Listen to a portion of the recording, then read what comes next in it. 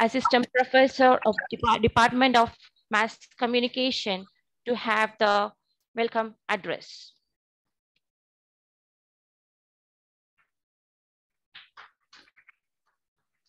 Good morning, everyone, distinguished guests, and dear participants.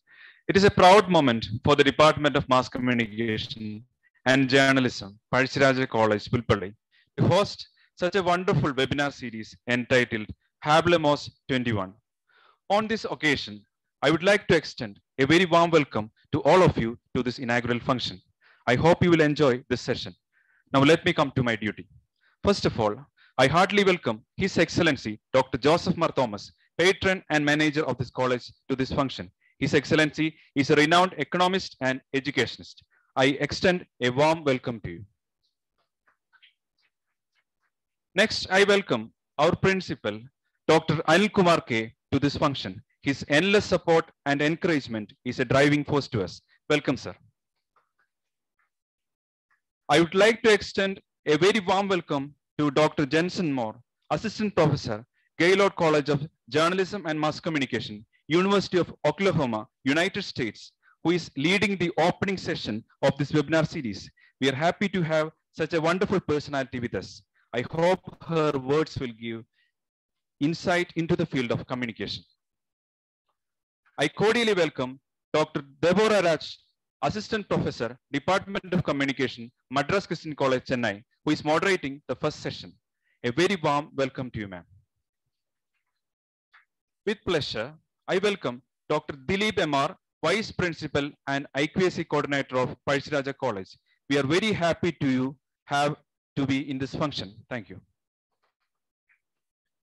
I welcome Father Varghese Kallamavadi, CEO of our college, and Father Lasar Puthangandathil Bursar and Managing Council Director, Pazhassiraja College, Pulpalli.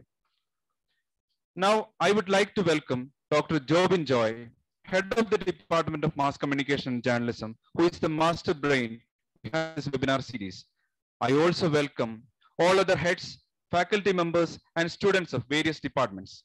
Now, I cordially welcome all participants, including faculty members, research scholars, and students from inside and outside the country to this function. I wish you all a wonderful day. Thank you.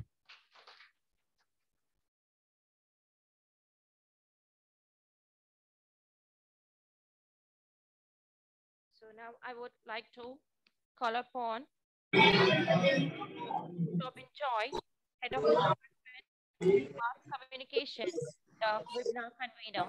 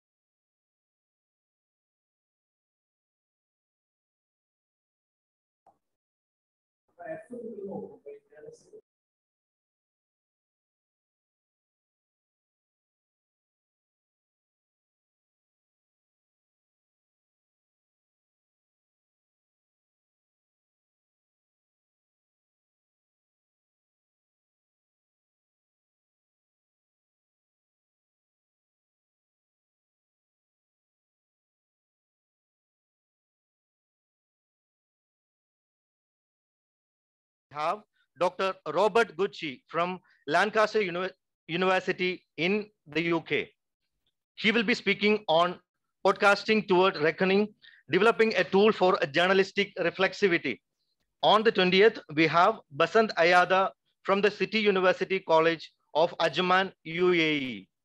And she will be handling a session on shifting advertising strategies. We have our moderators from Moderators, Dr. Vaprada and Deborah from Madras Christian College, Jenin Raj from St. Paul's College, Bangalore, and Shobin Matthew from Pazhassiraja College, Wayanad. As of now, we have over 200 participants from various countries like Serbia, Sri Lanka, Bahrain, Somalia, Ghana, Pakistan, and Canada. Our resource persons are from US, UK, United Arab Emirates, and from India. Thus, Hablamos 21 becomes a platform where people from 10 countries across the globe sit together and discuss various concerns of mass communication. At this juncture, the Department of Mass Communication and Journalism, Pazhassiraja College, thanks its management, especially our patron, His Excellency Dr. Joseph Mar Thomas, and our respected principal, Dr. K. Anilkumar, for extending all possible supports and encouragement to organize this international event in our college. I also thank our entire college management, particularly Father Verghese and Father Lasser, for constantly encouraging and making yourself available when and where required. I recollect the encouragement and suggestions from our Vice Principal, Dr. M.R. Dilip, and Director of Self-Finance Stream, Ms. Tara Philip, and all heads of departments and other office bearers from Pazhassiraja College. I have my team of faculty members around the clock with absolute support for this event, in particular Mr. Shobin, Mr. Jibin, Mr. Litin, and Ms. Christina. I also recognize the support of Mr. K.P. Harishankar, the Student Secretary of the Masscom Association. A special mention to Mr. Litin Matthew, my faculty member, for christening the webinar series with Hablamos 21, the most suitable name for this international mass communication discussion platform. This is a humble beginning, and I thank each and every resource person who has agreed to join Hablamos 21. We have planned our sessions as per Indian Standard Time, but our resource persons are joining as per their time zones, which are completely different from ours. For example, today's speaker, Dr. Jensen Moore, is joining from USA by 10:30 p.m. on the 16th of November, almost 12 hours behind. For her, it will be midnight once we conclude today's session. This is just an example. As you know, other resource persons are also struggling to cope up with our time zone constraints, but have agreed to make them available to enrich and encourage us. Now, the space is ready for the discussion. Hablamos, let's talk.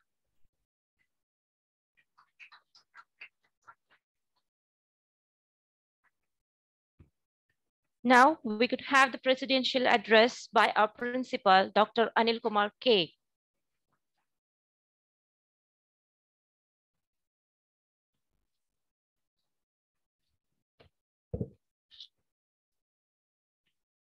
A very good day.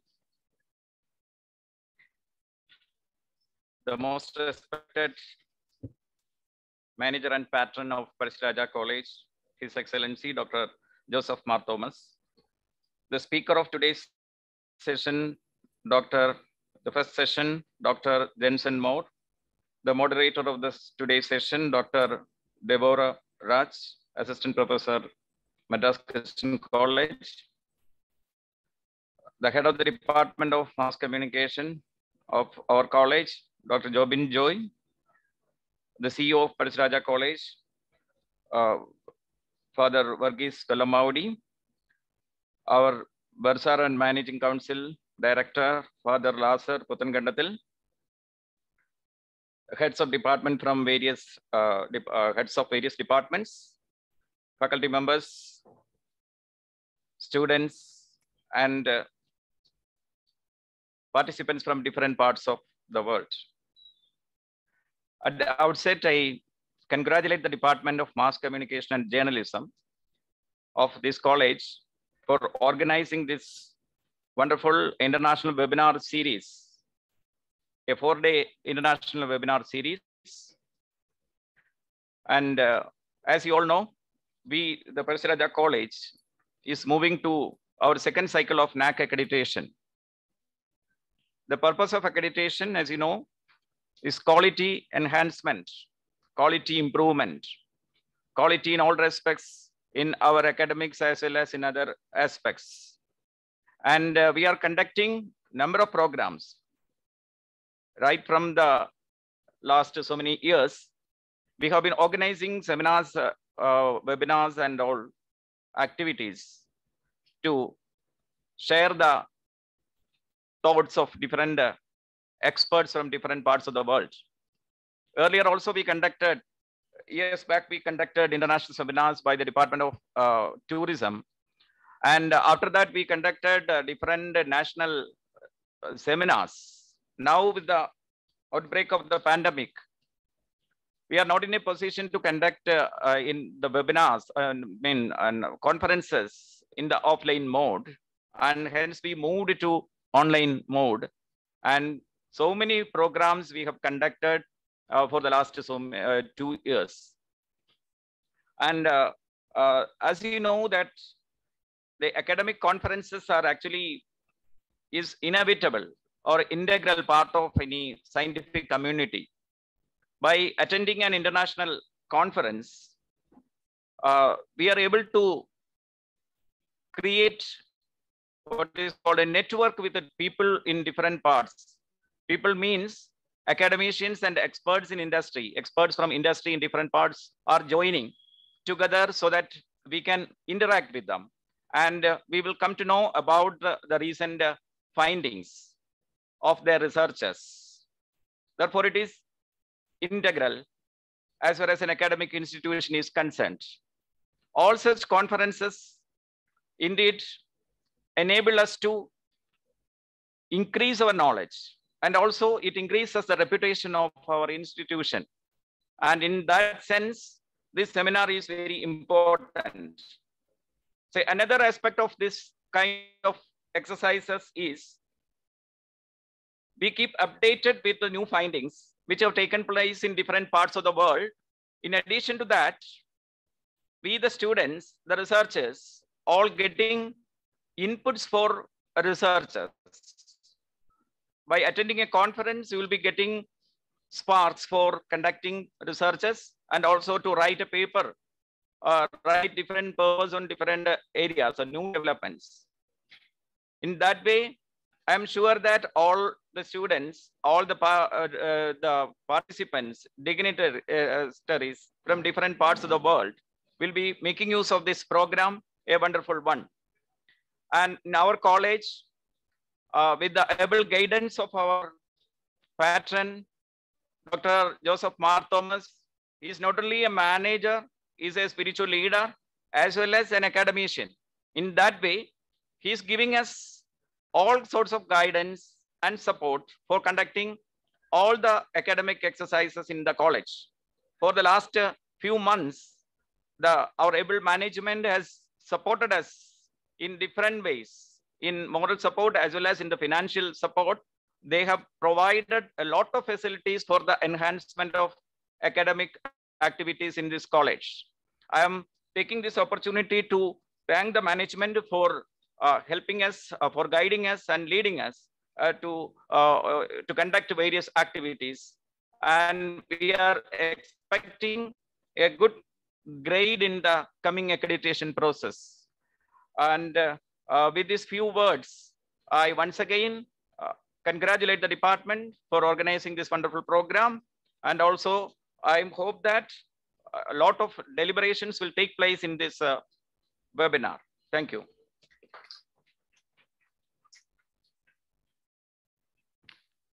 Now, I would invite His Excellency Dr. Joseph Mar Thomas, Manager and Patron, to inaugurate this session.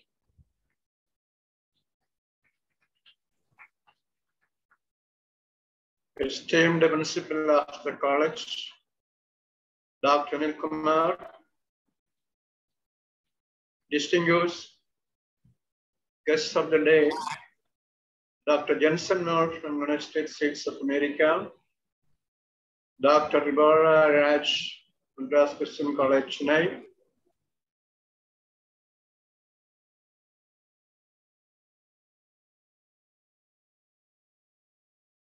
Vice Principal of the College, C of the College,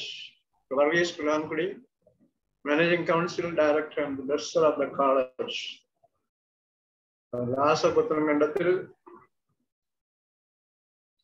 Dr. Javin Choi, the head of the Department of Mass Communication and Journalism. Professor Tara Philip, the coordinator of the unaided section of the college.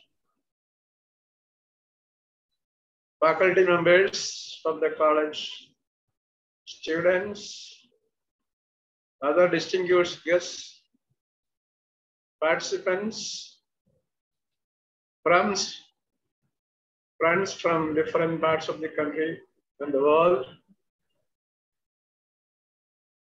learned members of the assembly. It is indeed a gratifying recollection for me to understand that the Department of Mass Communication and Journalism of Pazhassiraja College is conducting a webinar on a pertinent subject, communication in times of crisis. At the outset, I congratulate the principal, all the faculty members, vice principal, HOD, Dr. Joy, Department of Journalism Mass Communication, and all others who have designed this beautiful webinar. Moreover, I convey my blessings and best wishes for the program. Mass communication is a process of creating, sending, receiving, and analyzing messages to large audiences through verbal or written media. These mediums are wide-ranging and include print, digital media, social media, internet, radio, television, different technology, and so on. Communication is identified as one of the most important skills required for the 21st century. Today, communication is acting as the tool for socio-economic and cultural changes in the society. It has got an unavoidable role in the reformist activities of the world and socio-political advancement in the society. We are living in a digital world. Today, media and media-related courses have obtained prominent role in the global job market. Hence, the Department of Mass Communication and Journalism is greater responsibility in imparting good programs to the formation of the students and the development of the society at large. Effective communication gives the meaning of the message, sharing of the message, and bringing people closer. Knowledge is the most important key component of the communication. It is generally said that there are 5 levels of communication, namely phonological, information, the sound of language, meaning of the word and its combination, conceptual understanding, system of belief, and finally ERS, explanation, reinforcement, and summarization. We can improve our communication by improving the language and pronunciation, box of voice modulation, body language, enhanced reading, interpersonal, intrapersonal interactions, practice modulations, proactive meditation, and finally by keeping good confidence. I think this webinar will unveil the most important features of modern communication and the related items. Once more, I congratulate the principal, vice principal, faculty members, and members of the management council for arranging a very meaningful seminar. Pazhassiraja College has come forward within a short period of time. The Academic Society of Kerala, by conducting these types of international seminar. So it is my great pleasure to congratulate the Department of Mass Communication and all those associated with this beautiful webinar. With this short reflection, I am very happy to announce that this webinar is inaugurated. May God bless you. Thank you.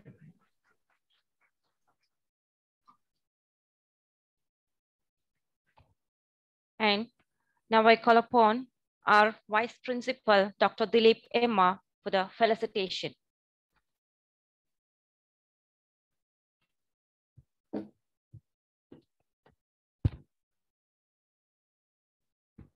His Excellency, Most Reverend Dr. Joseph Thomas, dignitaries, ladies and gentlemen. Indeed, I think we should not take much of the time because the floor is basically for the deliberations by the experts. Certainly, it's a very proud moment for the college because they have arranged a galaxy of speakers, experts from across the world.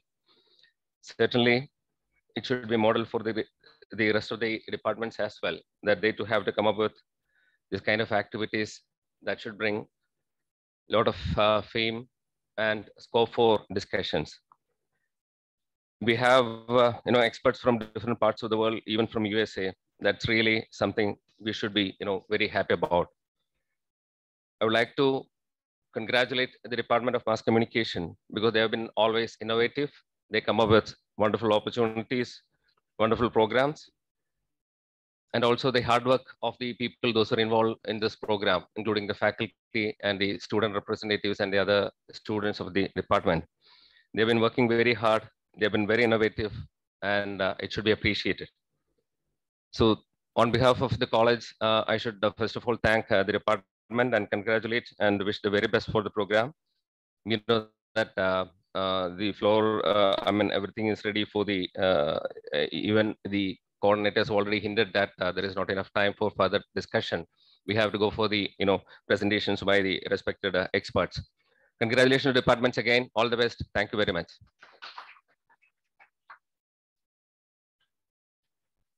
We have our Chief Executive Officer, Reverend Father Varghese, for the felicitation.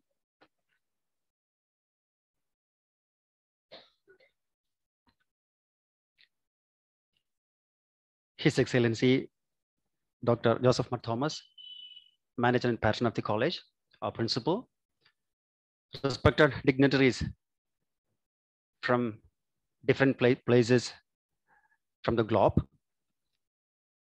dear participants, my dear friends. I'm a little bit excited by participating in such an international webinar organized by the Department of Mass Communication and Journalism of our college. I would say that the department is very vibrant and also very prompt in conducting a variety of programs on these days. I congratulate the department, both the faculties and the students, for their wonderful initiatives. And I wish a big success for the Hablamos, the international webinar. Thank you.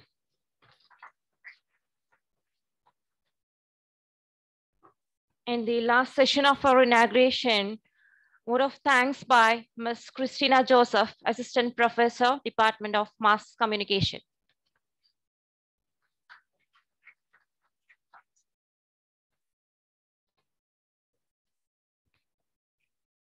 Good morning and greetings of the day. His Excellency Dr. Joseph Mar Thomas, Manager and Patron, Dr. Anilkumar K, Principal, our resource person, Dr. Jensen Moore, Moderator, Dr. Deborah Raj, faculty members, participants, and my dear students. It is such an honor for me to get the opportunity to thank you all on behalf of the Department of Mass Communication and Journalism, Pazhassiraja College, Pulpalli. I would like to express my gratitude to all esteemed delegates of the inaugural session for your kind presence and support. I extend my gratitude to His Excellency Dr. Joseph Mar Thomas, Manager at Patron, Pazhassiraja College, for finding time from his busy schedule to grace the occasion and inaugurate Hablamos 21. Thank you for inspiring and encouraging us with your words on this special occasion. A special thanks to Dr. K. Anilkumar, Principal, Pazhassiraja College, for providing immense support to organize this webinar.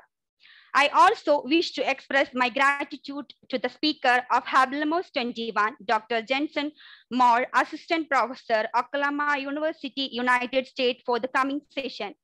I may like to express our sincere thanks to moderator of this event, Dr. Deborah Raj, Assistant Professor, Department of Communication, Madras Christian College, Chennai. I extend my gratitude to Dr. Dilip MR, Vice Principal and IQAC Coordinator for his support. I extend my special thanks to Father Varghese Kolamaudi, CEO, and Father Lasal Puthankandathil Basar, Professor Tara Phillips, Self-Finance Director, Pazhassiraja College, for their presence. I also thank Dr. Jobin Choi, Webinar Coordinator, and other faculty members from the Department of Mass Communication for all your efforts. I'm running short of words to express my humble thanks to all participants, including department heads and faculty members, research scholars, students from inside and outside the country, and entire core team members and Masscom Association for going to make this event as a grand success. Once again, I thank one and all present here. With the note, I conclude my words. Now let's move to the opening session of Hablamos 21. I request our host to guide us further. Thank you and have a great session.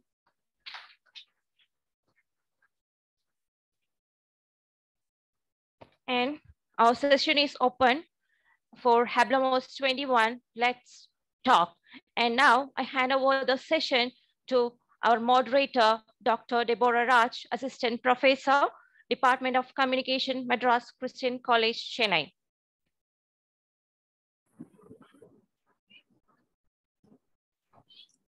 Yeah, hope I'm audible.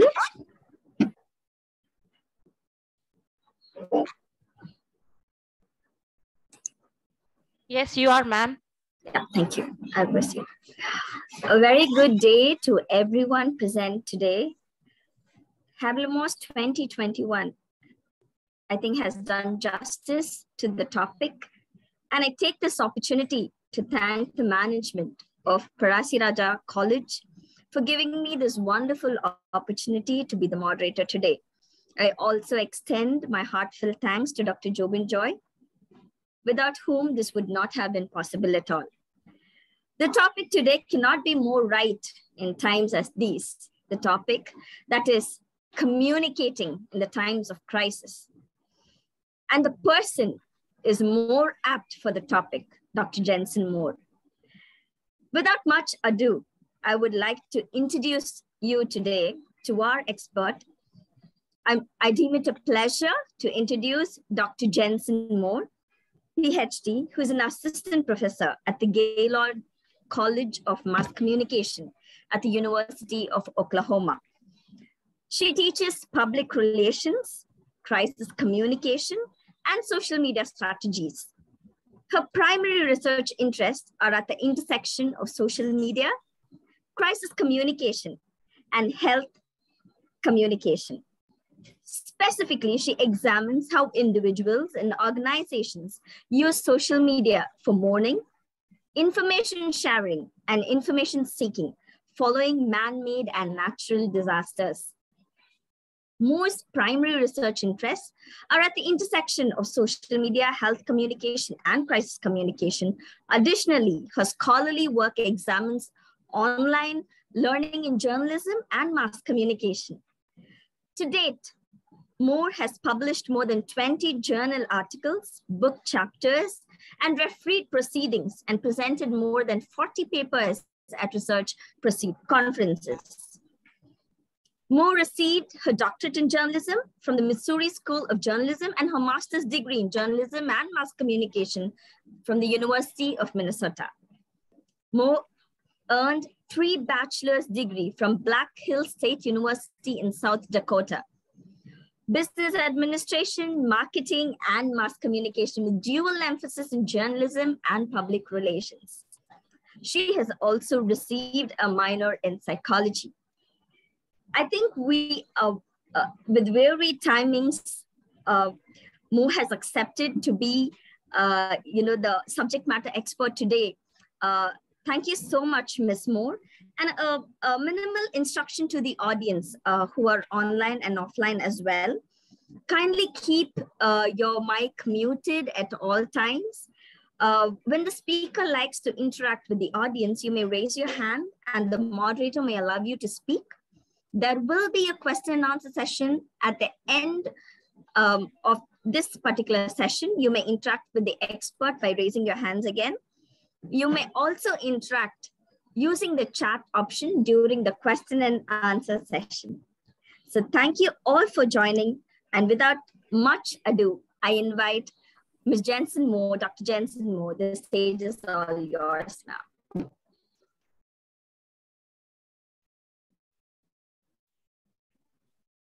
Get this started quickly.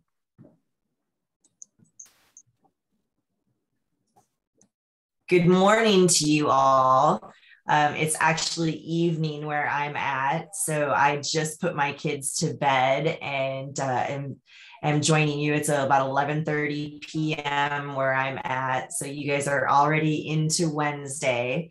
I would like to thank you for having me today. I'm very honored to be speaking to all of you, and thank you to Dr. Jobin Joy for inviting me to speak at this session.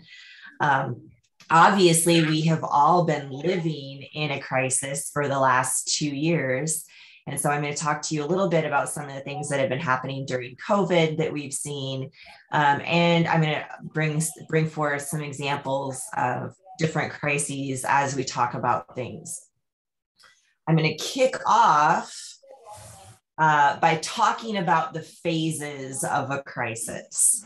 And so it's important that we understand that crises are not linear. They don't move in one direction at all times. And they don't necessarily go through the same phases while they're occurring for other industries or even within the same type of crisis. But what we do see is that we can very clearly see that before a crisis, we should be focusing on detection. We should be preparing things behind the scenes for the event of a crisis. During the crisis, we should be looking at ways to possibly head off the crisis turning larger than what we would like to see. Following the crisis, we look at recovery and we start to figure out ways to change the image of our organization back to what it was pre-crisis or improve the image of our organization. And then finally, our last stage is when we actually learn from what it was we did during the crisis so that we can go back and look at our plans so that we can take stock in what did and did not work. And so we can try to figure out if we have to do this all over again, what are the lessons that we take forward from this, and how can we make sure that we go through a crisis appropriately the next time one happens. So I'm going to talk to you guys a little bit about each of these phases and what they entail. That first phase is detection. And this is a very important phase that all organizations should be involved in. I used to live in Louisiana along what was called Chemical Corridor. And it was just a series of different chemical and electronic plants that were lined up along the Mississippi. The access from those plants to the Mississippi River was immediate, where they could put their products right onto the barges and take them down the river to the Gulf and be able to ship them out. Well, these various chemical plants had crises happening all the time. And some of my students and I were talking to them one semester about, well, you know, what is the crisis plan that you have in place? What are you monitoring for? What is it that you're trying to evaluate? And we were surprised at how many of the plants had no crisis plan of their own and were not doing any kinds of detection. So literally they would have a competitor next door that would have some kind of a big chemical spill, and they weren't doing anything to make sure that they had something in place in case they had a chemical spill. And so detection is that first step. And so we look at two different ways that you can be kind of proactive in detecting. And the first is issues management. And this is looking to see what are things that can move from an issue to a crisis. So you're constantly scanning. This is where your environmental scanning takes place. You're looking at what's happening within your same industry to some of your competitors. And you're looking to see what are some things outside of your industry that could become something that could be an issue for you as well. The other thing that we like to do is what we call risk management. And this is taking stock of some of those uncertain events and trying to figure out how you can control for them, or at least minimize the impact that they could have on your organization. And a lot of times in risk management, we're looking at the same things that we would if we were to develop a SWOT for our organization. We would be looking at those external threats. So we would be looking at things that are political, things that are economic, things that are social, and things that are technological. So we use that PEST model to try to understand what those things are that could influence us, that again, can turn from an issue, an everyday kind of happening, to an actual crisis. And so we want to make sure that we're being very proactive and we're looking at those things. And we have to tell our organizations, as public relations people, we have to make sure that they understand that it's not an if situation, that it's not if a crisis hits you, it's really when and what type of crisis is likely to hit you. Our next stage that we look at is prevention and preparation. So it's not enough to just scan the environment and figure out what issues might turn into crises. You should also be working with your organization to put various things in place for when a crisis occurs. The first thing that you should be doing is building your brand and figuring out what your organization stands for. And when we counsel public relations, people often go in and say, well, we need to look at your mission statement and what is it your organization does. And we need to look at your vision statement. What is it you want to be known for?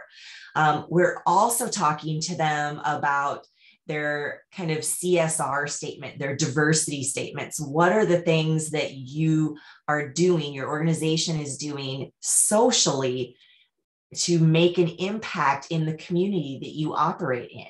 And so one of the things that we talk about before a crisis hits is to have a very strong corporate social responsibility program that your organization is running.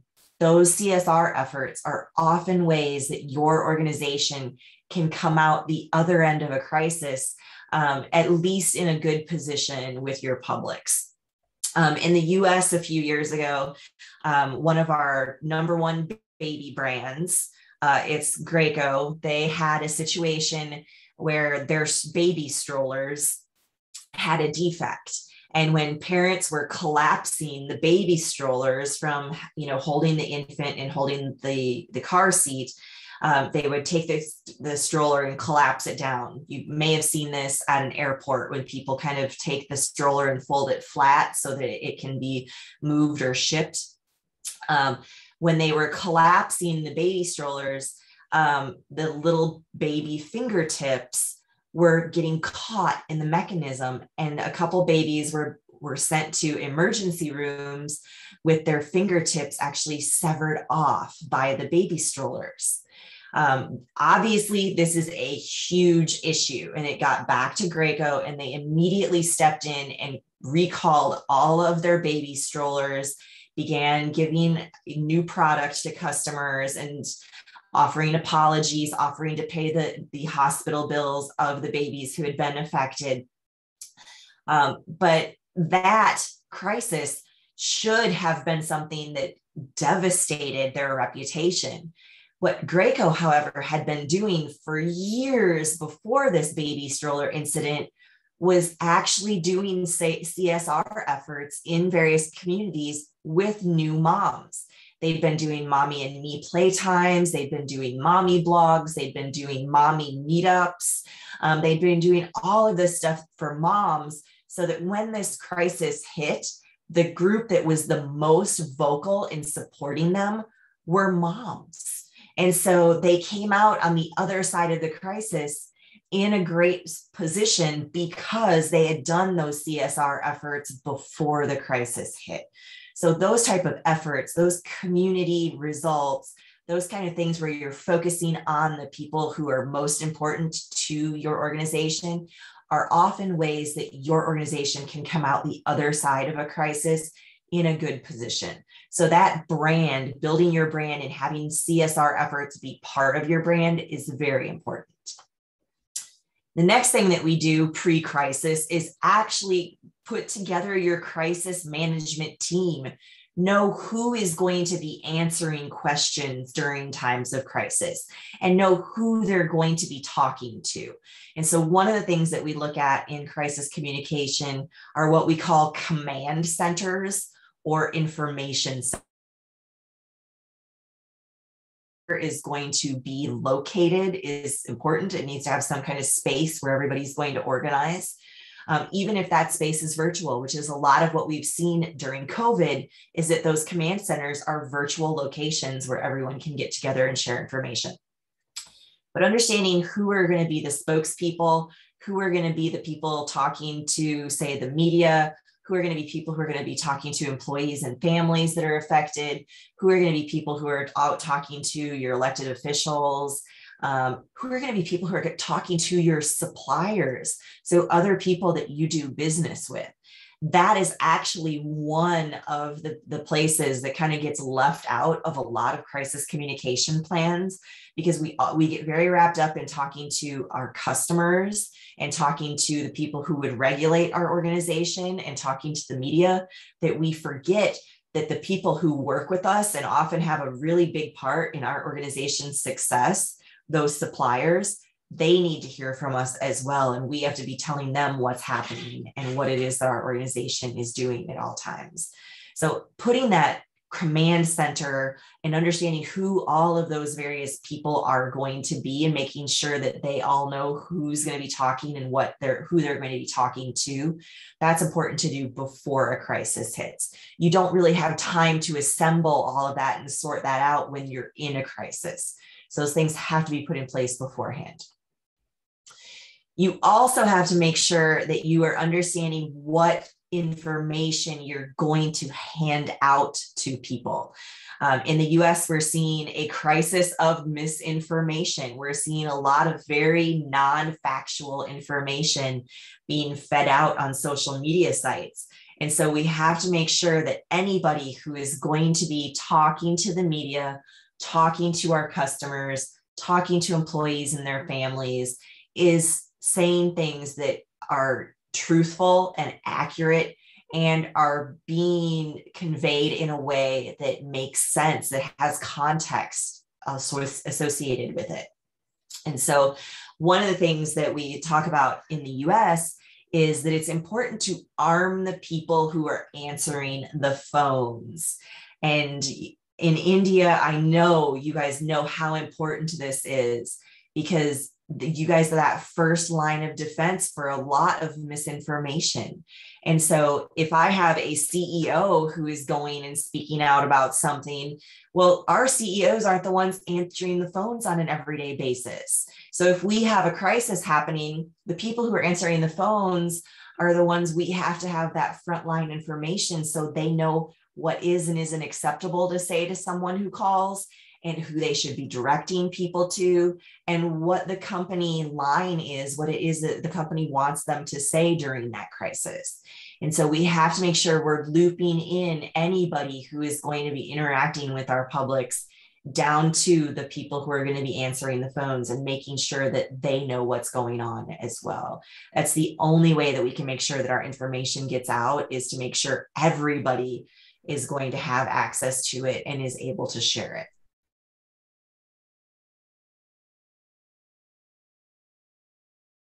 Crisis plan.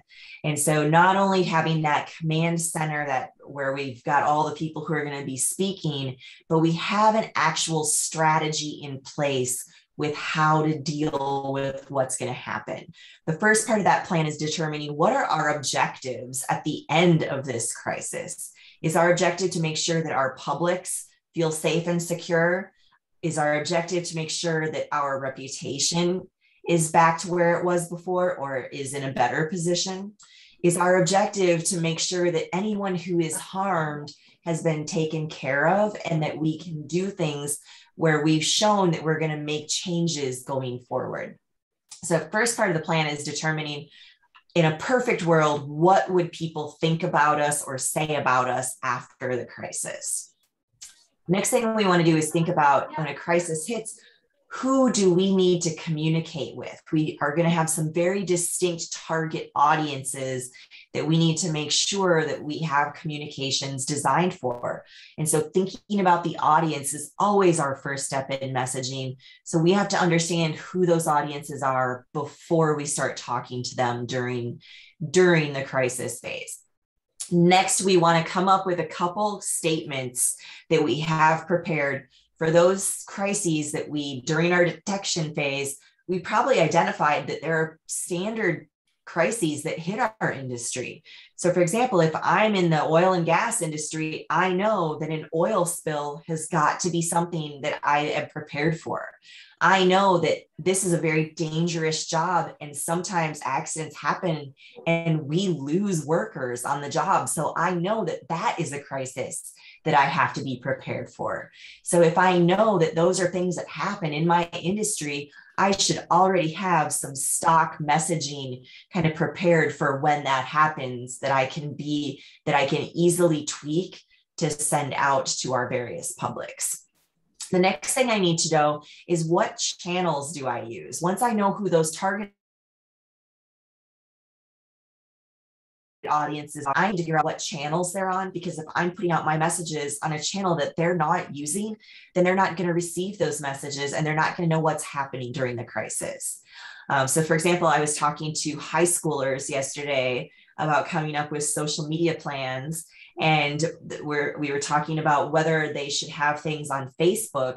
And one of the things that they very acutely pointed out was that a lot of people of their generation are not on Facebook, are not on some of these social media sites.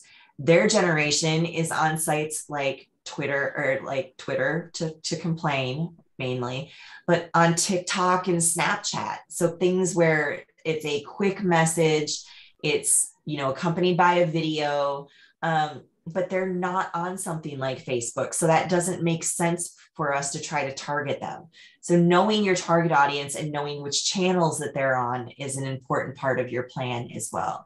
And again, this all needs to get put into place before you have a crisis, because it's not possible to come up with a plan on the fly and figure out how this is going to take place while you're in the middle of a crisis.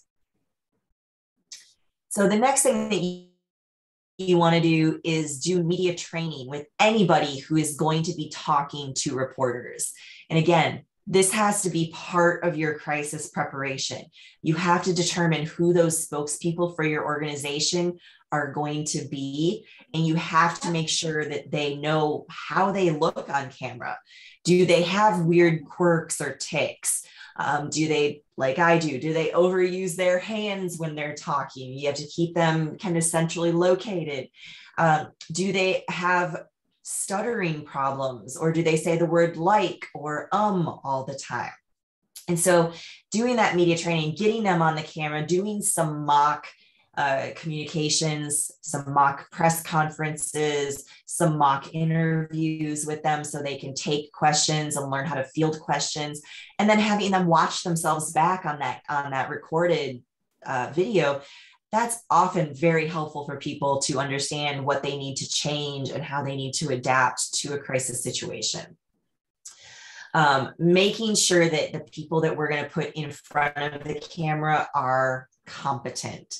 And so knowing that people make mistakes in crisis situations, and we want to be able to kind of prepare them for those mistakes so that they feel comfortable, they don't lose their composure, and they don't kind of fall for leading questions or questions that can open them up to, taking full responsibility for something that their legal department is going to say, hey, no, we can't take responsibility for that. That opens us up to lawsuits. And so understanding what some of those questions are and how to answer those questions is part of their media training. There are some of what we call our B attitudes for interview success. So when we're doing that media training, we want to tell people to be accurate, be honest, be brief. We talk about the 5 W's. So who, what, when, where, why, and obviously our H is how. So think about answering those 5 W's every time that you make a statement. We want it to be interesting. We want it to be clear. Obviously, in public relations, we want openness, honesty, transparency. We want them to be enthusiastic. So it doesn't help anybody if you're in a crisis situation and you act like Tiger Woods. How many of you guys saw Tiger Woods' apology video a few years ago when he got in a lot of trouble for his extramarital affairs? He was drinking, he got into a car accident, he was in a fight with his wife. And his apology, if you watch that video, it was very monotone, very dull. You could kind of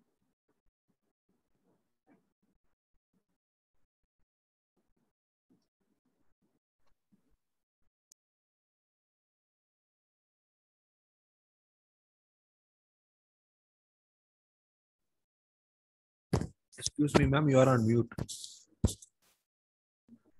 Excuse me, ma'am, you have muted.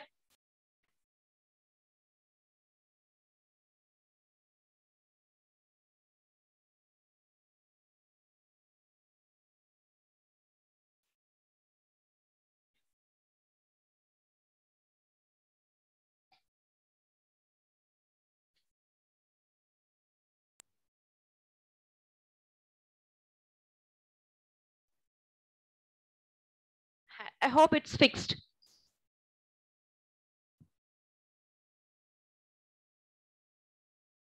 All right, am I back? Yes, ma'am. Can you all hear me? You're audible, you're audible. Okay. So I was talking a little bit about Tiger Woods and how he didn't look very enthusiastic in his apology video. And so making sure that you're showing that you care about the crisis is very important as well. Being positive in your communications is very important. And so making sure that what is taking place is you making the organization look as, again, open, honest, transparent, but talking about the things that your organization is doing to remove the crisis is an important attitude to have.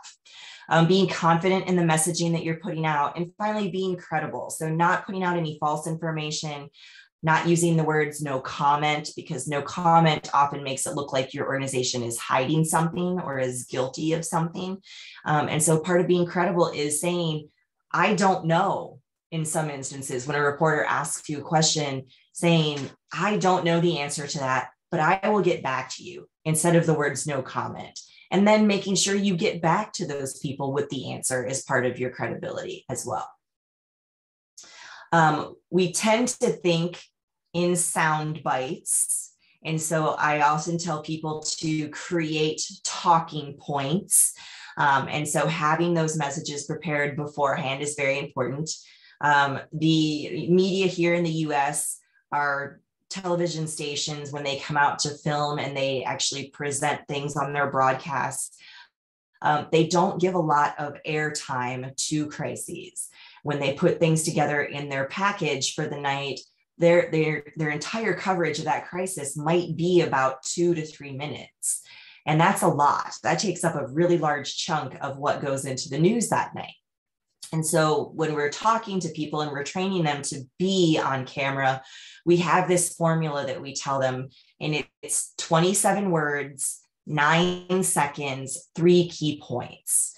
And so this is because when people are interviewing you, they're going to take about 5 to 10 seconds of what you said and fit it into their broadcast, because they're going to provide context. They're going to provide a lot of the background and facts of the situation, and they're only going to take a snippet of what you said on camera. And so if we do that formula, that 27 words, 9 seconds, 3 key points, that means that you can get a lot of your message out in those 9 seconds.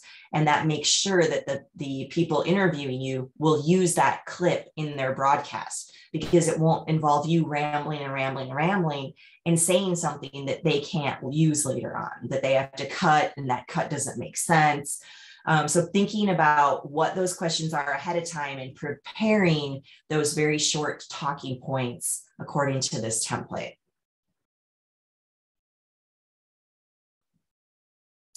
The next thing that we often talk about is preparing fact sheets about your organization that you can disseminate quickly to the media.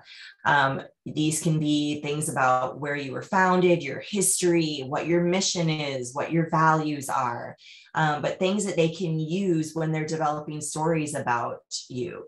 And obviously, if there are things that you can put in there, facts about the crisis that's taking place, then that is important as well. But those proof points help when you're making those points to the media and help kind of support whatever that narrative is that you're talking about.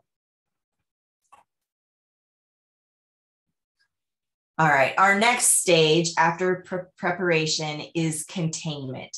So this is assuming that you are in the crisis situation, your organization, that a crisis has occurred and your organization is now in the process of managing the crisis. And we call it containment because we really do want to make sure that we've looked at this crisis from all angles and we've got a firm hold on the crisis as we're moving forward. And our first step in kind of understanding that is identifying the type of crisis that our organization is in. And so you'll see from this list, those crises fit into kind of 2 main categories. They're either violent, which means there is some kind of a physical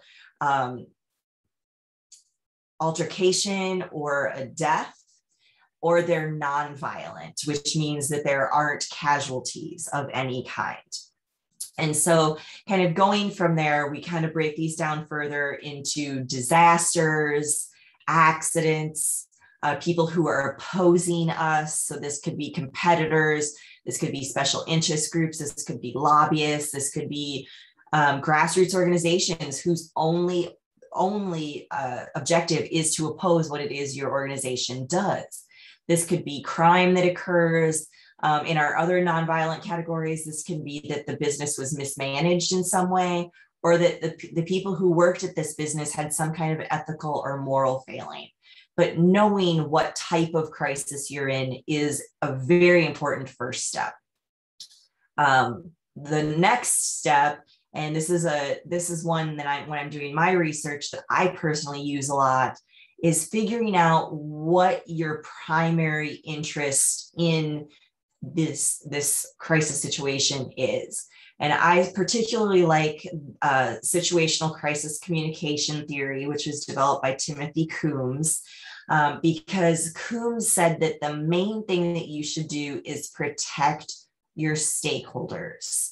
And I really like that because it kind of plays into this idea that organizations should be doing good, that it's not just about the bottom line. It's not just about how much money your organization makes or how many, facilities you have globally or how many people you employ.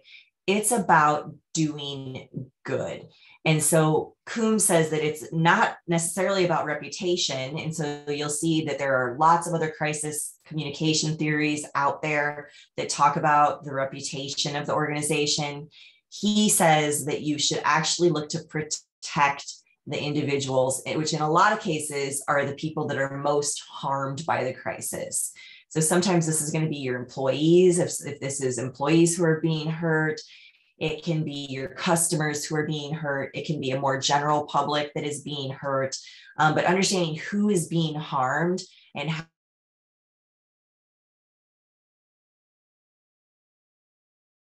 Coombs says that once we know what kind of crisis we have, we should use one of three strategies. And so Coombs is one of those people who is very into applied theories, which means not only am I going to put forth a theory, I'm going to talk about how we actually apply it in practice. And so he says, in practice, if we have no crisis, or we really don't have responsibility for a crisis, then we can use what's called a denial strategy. If we have a crisis where we're not necessarily at fault, yes, our organization is in crisis, but we were not necessarily the cause of it, then we can use what's called a diminish strategy. If we're in a crisis and we are very clearly at fault, then we need to look at what he calls rebuilding strategies, because this is where we have some work to do with our stakeholders. They have been harmed and we are the ones to blame for it. And so we need to rebuild our relationship with this public. And so this is where we have to do that work to protect the stakeholders, and we have to do that rebuilding. And so I'm going to break this down a little further because he does talk about those clusters that I just mentioned. So when we're in an accidental cluster of the type of crisis, which the nonviolent disaster, violent disaster, nonviolent accident, and violent accident fall into our accidental cluster. Now, these can be man-made or natural. So when I talk about man-made, this is where we get into bombings, shootings, etc. If we're talking about natural disasters, I'm talking about floods, tornadoes, hurricanes, those kind of things.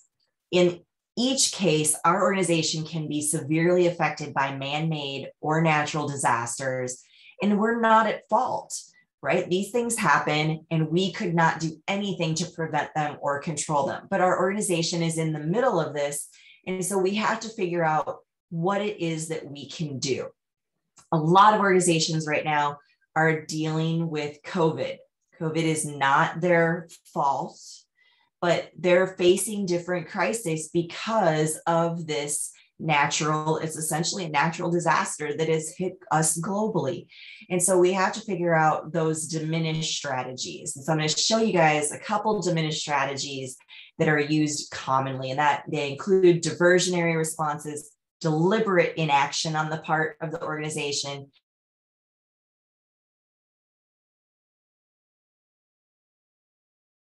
and what we call, all right, so for our diversionary responses, we look at four main categories: concession, where the organization gives something to the public; ingratiation, where the organization tries to charm the public by talking about the good things that they've done in the past, or talking about different parts of the organization that are doing well compared to the part of the organization that is in crisis.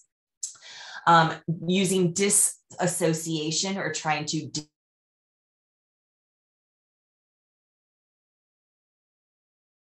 and relabeling, and this is very common. Public relations people like to look at word choices and figure out how do we change this so that maybe it doesn't look like as much of a crisis. And so relabeling is one of the things that we look at. The one that actually happens the most is concession. So we talk about sponsor, and many of you probably saw what happened to the US several years ago with the Deepwater Horizon accident. This is where BP had an explosion on one of its oil rigs off the coast of Louisiana and Alabama and Mississippi, and hundreds of thousands of ounces of crude oil flowed into the Gulf following this explosion.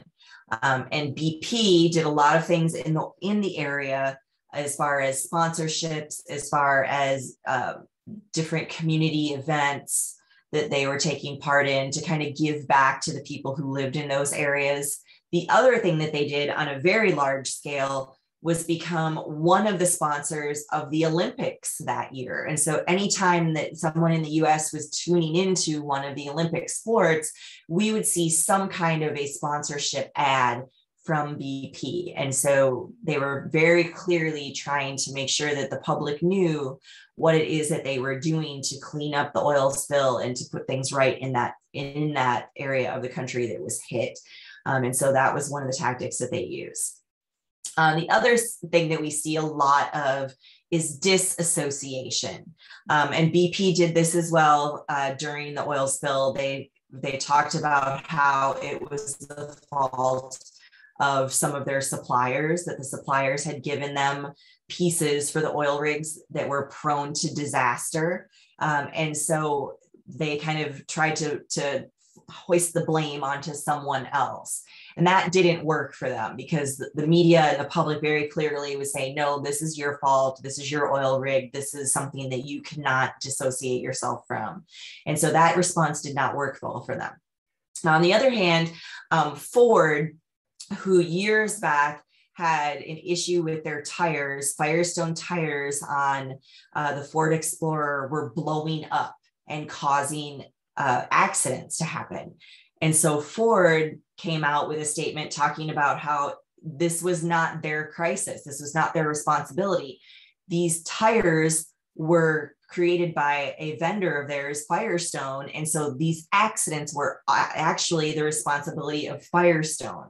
And so by talking about who had created this part that went on their product, it kind of changed the direction of the media and what the media was talking about. And so the media, instead of going after Ford and talking about how dangerous the Ford Explorer was, started instead talking about Firestone and Firestone tires. And so it became a much bigger crisis for Firestone. And people stopped talking about Ford as the kind of main cause of the crisis. Now, next response that we see in this accident cluster is deliberate inaction. And so in some cases, people will not talk and see if the crisis will kind of blow over. Now, this works if you have a small crisis. This does not work if you have a large crisis like people dying. You can't just not talk and expect the crisis to go away. And so the things that we look at with deliberate inaction are strategic silence, strategic ambiguity, and strategic inaction. You notice that all of these say strategic at the beginning. And so when we're doing these, we're not just doing these because we don't want to talk. We're doing these because it's a good strategy for us not to say anything. In this last election cycle in the US, there were situations where both Trump and Biden did not say anything or refused to act because they didn't want it to change the way people were voting, or they didn't want to change the narrative about what was being said. So they just didn't comment on certain things, or they didn't act on certain things and let other people kind of take over those arguments for them. Starbucks here in the US actually had a controversy about their holiday cups. Each year they do these lovely holiday mugs that people will fill up their beverages in. And the mug that they chose to do that last time had mittened hands that looked like they were holding hands. And because it was mittens, people who were anti-LGBTQ plus said, oh, only girls wear mittens. So those are two girls holding hands. So Starbucks is obviously trying to do something to cater to the LGBTQ plus community. And so very right-wing conservative groups in the US started coming after Starbucks and saying, you know, why are you promoting this? How dare you? Christmas is a Christian holiday. And so there's all this social media buzz about the hands holding on the cups, and Starbucks just sat back and let their public kind of argue about it and didn't really address it. And if you asked Starbucks afterward, asked their CEO why they didn't comment, and their whole argument was, well, it was ridiculous. It was a design on a holiday mug. It was in no way trying to make a political statement. And so there was no reason for us to comment on people who were saying that this was two women in an embrace on our mugs. It just wasn't, it wasn't something that was, big enough for us to want to comment on it. And we figured our holiday mugs are only around for a short period of time. It'll blow over. And so they just didn't say anything about it. All right, our last category here, and this is the one that actually backfires the most for organizations, and this is the non-apology. This is where we see organizations and people not take responsibility for our actions. In the US, we have these TV shows where it's housewives. And so there's the Housewives of Dallas, there's the Housewives of New York, there's the Housewives of Atlanta, and then a couple in California. And these housewife shows are famous for the non-apology. So instead of saying, I'm sorry, I hurt you, the people on these shows, the women on these shows will say, well, I'm sorry you were offended. And so they're not really taking responsibility for their actions. And so it kind of sounds, the first words are, I'm sorry. So it kind of sounds like they're going to apologize, but then they're putting it on the victim and saying that you were offended. I'm not apologizing for our organization's actions. I'm not apologizing for what I did. I'm sorry you got offended by it. And so non-apologies often backfire horribly on the organization or on the person who's making the non-apology, because it's not sincere, it's not credible, it's very insensitive. And so it really looks like you really don't care about your publics if you use this type of response. All right, in that victim cluster that Coombs defined in situational crisis communication theory are nonviolent opposition and violent opposition. So this is where your organization holds kind of the least amount of responsibility, because the opposition are the ones who are creating the crisis or kind of attacking your organization. And so in this case, you can go on the offense or you can go on the defense. And so those deny strategies are very effective in this victim cluster. We're going to take a look first at some of those offensive responses. So you can attack the organization that is coming after you. You can try to bring shame on that organization and kind of make them look bad for what it is that they've done. You can try to shock them. You can kind of sound the alarm about that organization and really call them out about what it is that they've said or that they've done. And you can threaten them. In most cases, this is a threat of legal recourse, where you're going to sue them for libel or slander, or, you know, or basically kind of attacking your organization for needless reasons. And so all of these kind of operate from the idea that your organization is clearly in the right and does not need to do anything. You know, this crisis is not of your doing. And so you don't really have to apologize for anything, because this other organization is the one that has attacked you, and you're merely kind of coming to your own offense. You're basically coming back at them. In the US, we had an incident with Planned Parenthood where there were grassroots organizations that were making videos talking about what they did with the aborted babies, and saying that these aborted fetuses were being used for research, that they were being sold, all kinds of very offensive things. And so what actually came out after a huge investigation was that the people who had made these videos had strung together various clips, had lied in some instances of videos, and had basically done it because they wanted to make sure that Planned Parenthood lost their funding. And so it came out in court, actually, that they had staged some of this stuff.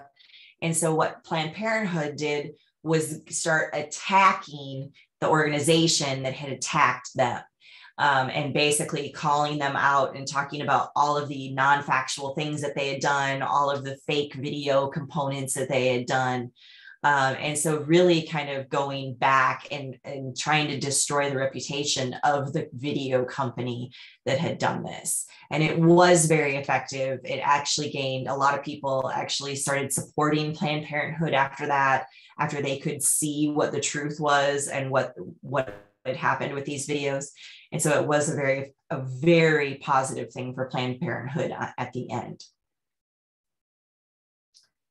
The next one that we see is our defensive responses. And so you will see, again, denial. So they're not going to accept the blame for this. They're going to excuse what that has taken place. So minimize what has happened. They're going to justify of their organization, and they're going to reverse it. They're going to try to take whatever is being said about them and turn that into a positive. So recently, we've had a lot of organizations in the US start taking off some of their racist caricatures, some of the racist names that are on certain things. We had a band that was called Lady Antebellum, that they did not realize that antebellum referred to the slavery period during the South. And so they changed their group name to Lady A. We've seen places like Quaker Oats removing the Aunt Jemima stuff, the Uncle Ben's that was on their rice. Land O'Lakes had an Indian woman on the front of their packaging. And so removing some of those basically stereotypes of minority groups. And so removed those from their packaging and from their ads. And then we've had organizations that have decided to keep their racist caricatures. So on the corner of this slide, you'll see there is an organization, it's actually here in Oklahoma where I teach at, called Eskimo Joes. And they announced early in the summer of 2020 that they were going to get rid of the Eskimo that they use in their advertisements and in their branding. It is a picture of somebody that looks like, it's almost like a gorilla face with big teeth. And it looks a lot like the caricatures that were made of Black people back during slavery. And so it doesn't really look like an Eskimo. And of course, people, from Canada and Alaska have said that's not what Eskimos look like at all. And so there are a lot of groups out there that said, this is racist, you need to get rid of it. And at the beginning of the summer, they announced that they were going to. They're like, yes, we hear you, we're going to get rid of ours, just like these other groups have gotten rid of theirs. And we're going to do that. Well, about halfway through the summer, you see this social media tweet was on August 3rd. They came out and said, we got a lot of comments from our customers who really like our branding and really like our Eskimo Joe and Buffy, which is the dog that is in the little cartoon. And so we're going to keep it. So basically what happened was 30,000 people in Oklahoma, which is a very conservative, very red in US terms, red means Republican state. They basically called in or, sent them social media stuff and said, don't get rid of it. We love it. It's part of our, part of our history or part of what we loved as children. And so they're like, oh, our customers like it. And just kind of discounted the people who had approached them about changing it. And so they then came under fire for keeping this. And even now, as I walked across campus the other day, I saw 3 different students wearing Eskimo Joe's clothing on campus. And Eskimo Joe's has reversed its stance and decided they're going to keep this very racist caricature. And their justification for it was that our customers love it. And so this is something that my students and I are actually following. We're looking to see what some of the comments are and how people are kind of handling this going forward, because there are a lot of groups out there that are not letting this die down and are very strongly going after Eskimo Joes still. And so this particular crisis for this organization is not over yet. All right, in what Coombs calls our preventable cluster are what we need to use our rebuilding strategies for. So when there are things that we could have foreseen or that our organization should have done something about, which is mismanagement, which is having people within our organization who do something that is ethically or morally challenging, where we talk about crime that we could have prevented. We need to rebuild. And so this is where we have the most amount of responsibility. We very clearly need to make sure that we're taking care of our publics. And so we can do things like pre-buttal, preemptive action, vocal commiseration, and rectifying behaviors. So our first is our pre-buttal, which is also called preemptive action. A few years ago, Marco Rubio, who is a senator here in the US, he is a Republican, very staunch Christian, makes lots of comments on social media, quotes scripture, talks a lot about biblical stories in what he talks about in front of reporters. Time magazine was doing a piece on him, and the headline that they put on it was the Republican savior. They sent a preview copy to Marco Rubio's people, and the people there, the public relations people automatically were like, oh my gosh, we can't say this because Marco Rubio will be the first to tell you that Jesus Christ is his savior and he doesn't want to be known as a savior. But Time magazine was like, well, we're not going to change the heading. So this is going to be what the heading is. You're just going to have to deal with it. Marco Rubio is just going to have to deal with it. And so Marco Rubio's PR team said, we need to get out before the Time cover drops. And so what they did was they said, we know that this Time cover is coming out and we don't agree with the headline. And so his statement was very clearly to the media, I'm not the savior, Jesus Christ is. And so his statement came out before the Time magazine cover came out. And so they were basically trying to head off this before it turned into a full-blown crisis, before it could damage his reputation. And this is actually the hardest one to do because it's really difficult sometimes for organizations to foresee that an issue is going to become a crisis.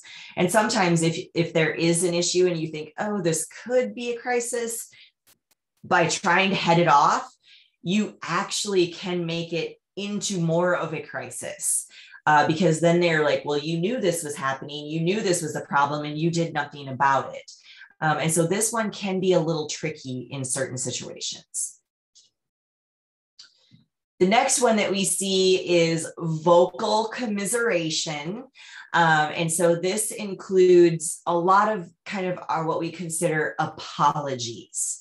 And so apology becomes kind of the biggest one that most of our publics want to see. They want to hear your organization say that it's sorry, because when people are hurt, when people feel like there has been damage done, the biggest thing that they want to hear is an organization taking responsibility and apologizing. Now, this is often the one that in the US, our legal counsels us against apologizing, because in the US, if you apologize, you're in some ways admitting responsibility, which opens you up to lawsuits, which could mean millions of dollars that you're going to be kind of reimbursing people or making things right. And so your legal department is often at odds with the public relations people. Public relations people want to apologize, and the legal department is saying, no, you can't apologize because that opens us up to lawsuits. And so that you have to think about ways that you can offer sympathy, that you can say that you're concerned, that you say that you regret a situation happened without actually saying, we're guilty, we did this, opening us up to lawsuits. And so saying you're sorry, saying that we regret things is often very important to the public, and gets tricky with your legal department. I particularly love the one from KFC. This happened in some of their stores in the UK. They ran out of chicken, completely out of chicken. And when you're KFC, which is Kentucky Fried Chicken, that's all you serve is chicken. And so the thing that they did, they took out a huge full color 1-page ad the next day. They rearranged the letters so that it looked kind of like text speak. And basically their whole thing that they said was, we're sorry, we apologize. There is no excuse for a chicken company not having chicken. We will make sure that this does not happen again. And so they made sure that everybody knew about their apology. The other one that I wanted to point out on this particular slide is Malaysia Airlines. And so some of you may remember a few years ago, MH370, the flight that disappeared, that we still do not know what happened to that particular flight or to the 239 passengers on that flight. They took out full page ads in several different publications talking about their condolences and how saddened they were, and basically kind of expressing their concern for the victims' families. And so that was something that was very important for them to do in that particular case. I will talk about MH370 here in a couple of minutes as well. It's something that my colleagues and I have done a little bit of research on. And so while this is an example of something that they did right, there are other examples during their public relations during that crisis situation where they did some things wrong. And so I'll talk a little bit about what they did wrong. The next strategy that you can use is rectifying behavior.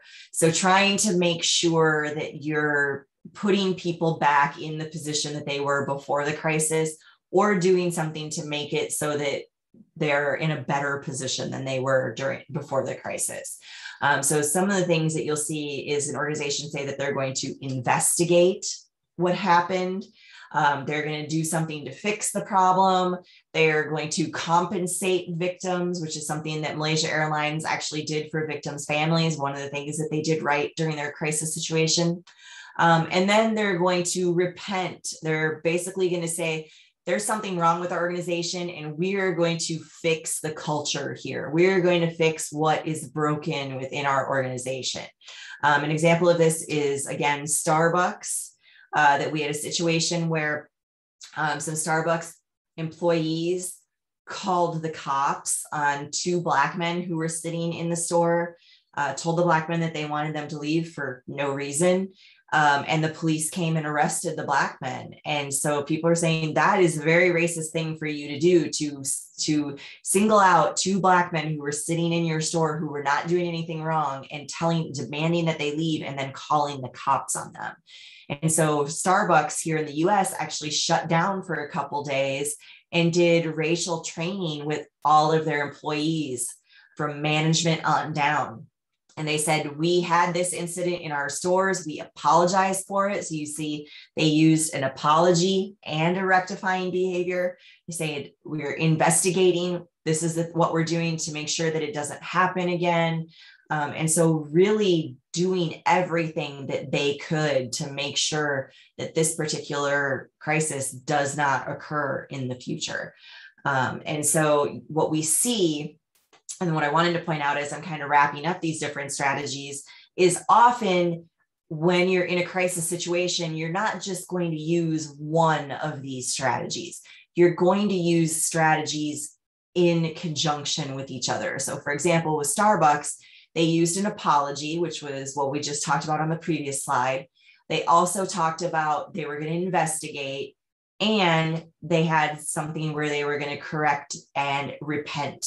And so you'll start to see that organizations layer many of these strategies on top of each other to come up with the most effective response. And so often these strategies don't stand on their own, they get used together. And that's often the best way to approach a crisis, is to figure out, of these strategies, which ones are going to work the best together to make sure, again, going back to situational crisis response theory, what is the best way to make sure that we are addressing the harm that has been caused to our publics and making sure that our publics are taken care of. And so a combination of these strategies is often the best way to do that. All right, our next tip during crisis communication. So remember, we're in the crisis, we're trying to manage the crisis, we're trying to contain it.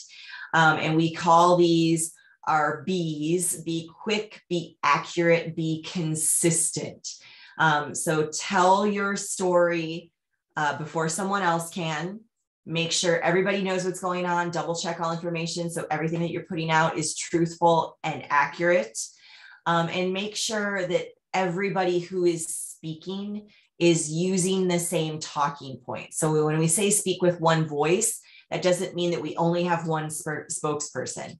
It means that anyone who we have designated as a spokesperson, and this can be multiple people, that anyone who's out there speaking is saying the same things. We're giving them those talking points. They're using those same things, and they're all on the same message that we need to get out to our public. You'll also hear us as public relations people, you'll often hear us talk about controlling the narrative. And this essentially means we're getting out there and we're putting out our organization's story before someone else can tell our story. So we want to be the ones who talk about our organization and talk about what it is that we're doing and how sorry we are and how we're taking responsibility. We don't want a news cycle or two to get out there and then we show up and we have to refute what somebody else has said about us. If we're out there first and we're controlling the narrative, then other people have to respond to our story. We're not responding to theirs. And so controlling the narrative is a very important part of crisis communication.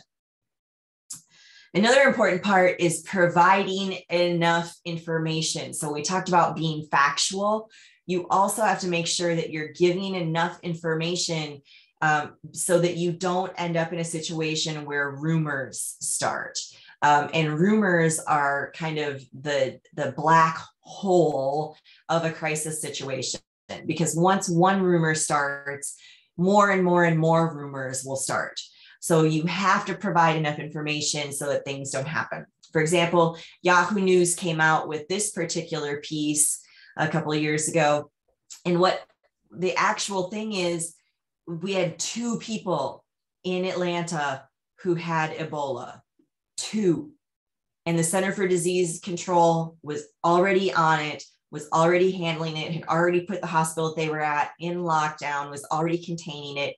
But nobody was talking about how many people had Ebola. All we knew was that there was a hospital being locked down, and that the CDC had basically taken over. Nobody was talking about how many people. Nobody was talking about what was put into place to protect the doctors and nurses. No information was coming out. And so various news agencies kind of started running with what they heard. And so it became, oh, we've got 145 people infected. And we started blaming people who had brought the disease in from Africa, which actually wasn't even the case. But this was the big rumor because the CDC, when they instituted the lockdown of the hospital, didn't provide any information. And so you have to provide factual information to head off rumors. You also have to provide context for your information. And so in the case of the MH370 disappearance, Malaysia Airlines was doing good the first 24 hours. If you look at, again, this is part of my research that I came out with a couple of years ago. If you look at the first 24 hours of their crisis response, they were being very diligent in almost every hour putting out more information about what they knew at that point, which at the time really wasn't a lot. But they were very clearly addressing, the Malaysian government was addressing, they were making sure that they were getting information out to the various agencies that they were working with, and the media and the victims' families. And they were putting out information in a very timely manner, up to the point where the victims' families started to get very frustrated with Malaysia Airlines.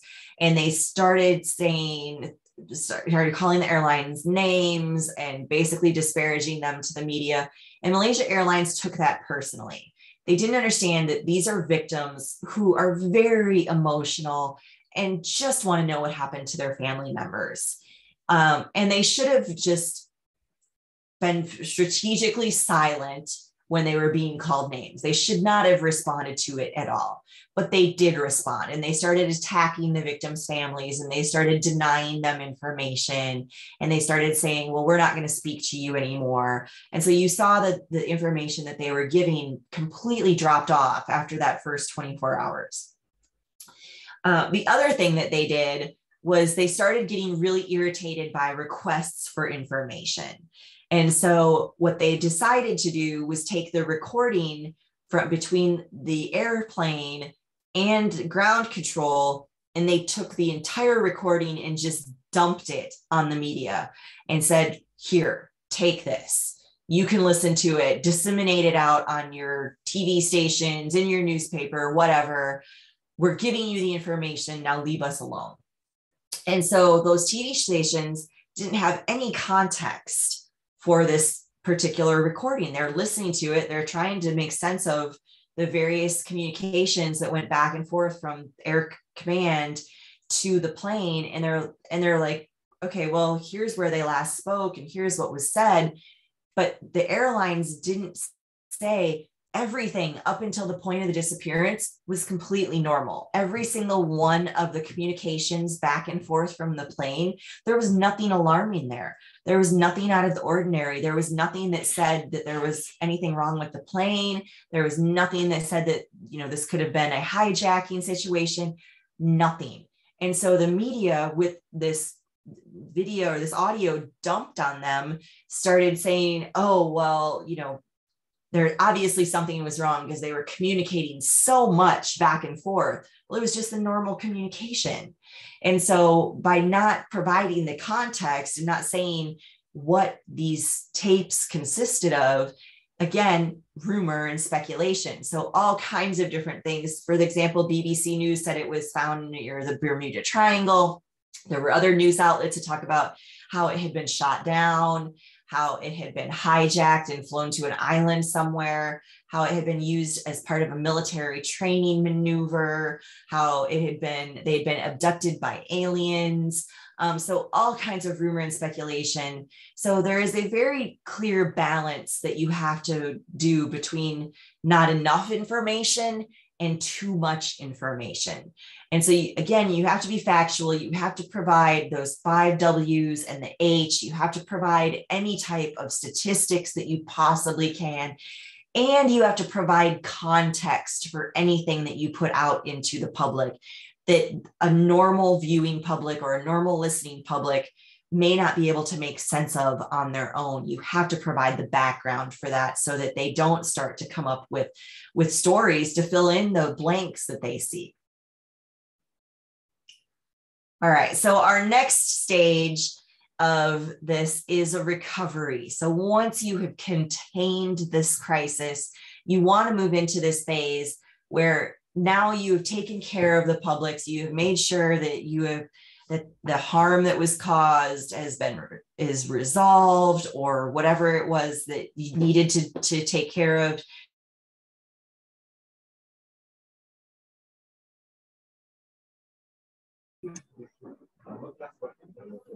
There's a technical glitch. Kindly hold on.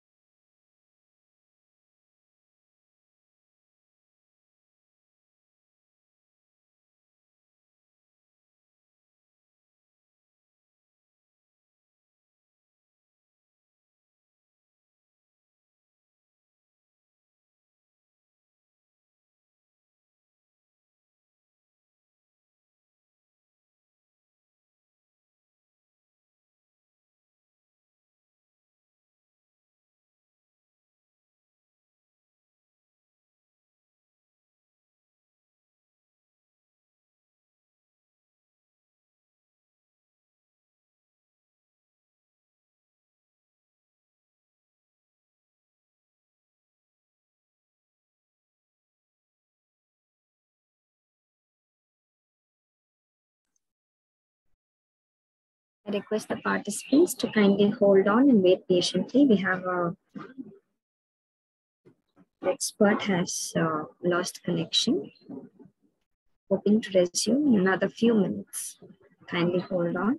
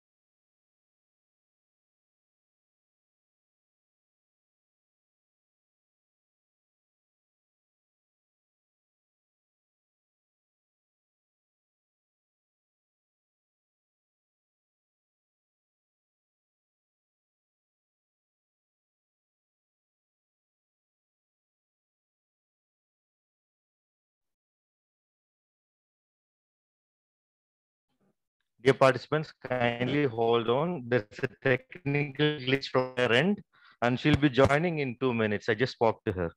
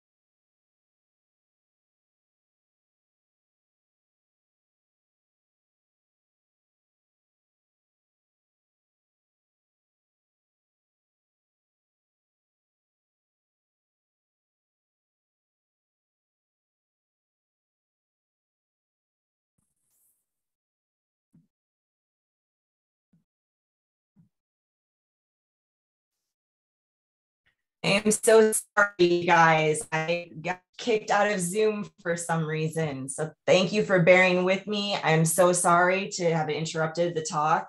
I'm going to kind of pick up where I left off in talking about recovery. So this is after we've kind of controlled the crisis. We're in that mode where we can focus. We can take the focus off the public because we've handled the crisis. We've kind of worked through the harm. And now we can start to focus on the organization and the reputation of the organization. So let me get us back in.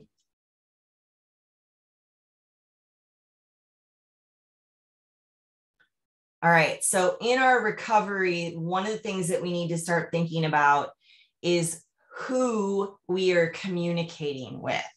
And so in that recovery phase, some of that communication shifts from who we were talking to during the crisis to who we can talk to now that we are kind of moving past the crisis. And again, like I said, there were several things that Malaysia Airlines did right, but there were several things that they did wrong. And so one of the biggest things was the text message that they sent out to victims' families. That channel, that particular channel that they used was not the right channel. And so in your recovery phase, when you're dealing with reputation, when you're obviously still dealing with people who are harmed by what it is your organization did, you need to figure out who those people are, and you need to make sure that you're addressing them appropriately. The next thing that we see is that you need to listen. The first thing that you need to do is listen to your team. You often have a lot of people that you're working with who have some kind of expertise or something that they can lend to the crisis. And so you find out what they can offer during the crisis and find out what it is that they need from you and what you can get from listening to them. We're dealing right now with Facebook papers in the US and talking about the crisis that is facing Facebook. And one of the reasons that Facebook is facing this huge crisis right now is because they didn't listen to their employees. There were several employees who were bringing different issues to them along the way. And the people in management at Facebook did not listen to what was being brought before them. And so now they're in a huge crisis. Whereas if they had listened, if they listened to the people who were telling them about these issues, they could have headed off this crisis. Next thing you need to do is listen to your audience. And there are four main things, and this comes from research from Heverin and Zach. They did a lot of research on what takes place on social media during crisis situations. And they found that it doesn't matter if they're using social media, if they're using traditional media, or if they're using interpersonal communication. The four biggest things they're looking for in a crisis is information. So they're looking for information on their own. They want to know what is happening during the crisis. They want to be able to share information. So when they find things, they want to be able to communicate them out to other people. So they're looking for credible places that they can get information that they can then share. So they, as a PR person, you want to be that credible source that they can share out to other people. They want to be helping with coordinating action and assistance. And we all know that in many crisis situations, especially man-made or natural disasters, there are a lot of different things that come into place where we need to get food to people, we need to get water to people, we need to help find them shelter, we need to help get them clothed. And so anytime that we can be someplace that helps coordinate those actions and get that information out to people, that's really good for your organization to be able to do during recovery. The other thing that we see is that people who are in those audiences really feel that they want to communicate their emotions and opinions. So some of my research looks at what do people do in these crisis situations when they need to grieve or mourn. And so one of the things that public relations people have found is that they are the ones who need to provide spaces for people to do that mourning. So during times of crisis, like we're facing right now with COVID, there are several nonprofit organizations who have developed social media or web sites where people can go and share stories about people who have died from COVID. Because what we know about crisis is that people flock to it.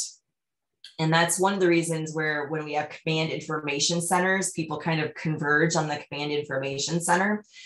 We saw this during September 11th. Instead of running away from the Twin Towers and kind of fleeing this crisis situation, people converged on the scene and actually were standing around for hours and hours and hours trying to figure out what had happened. And so what we want to see public relations people do is create spaces where people can go to get information.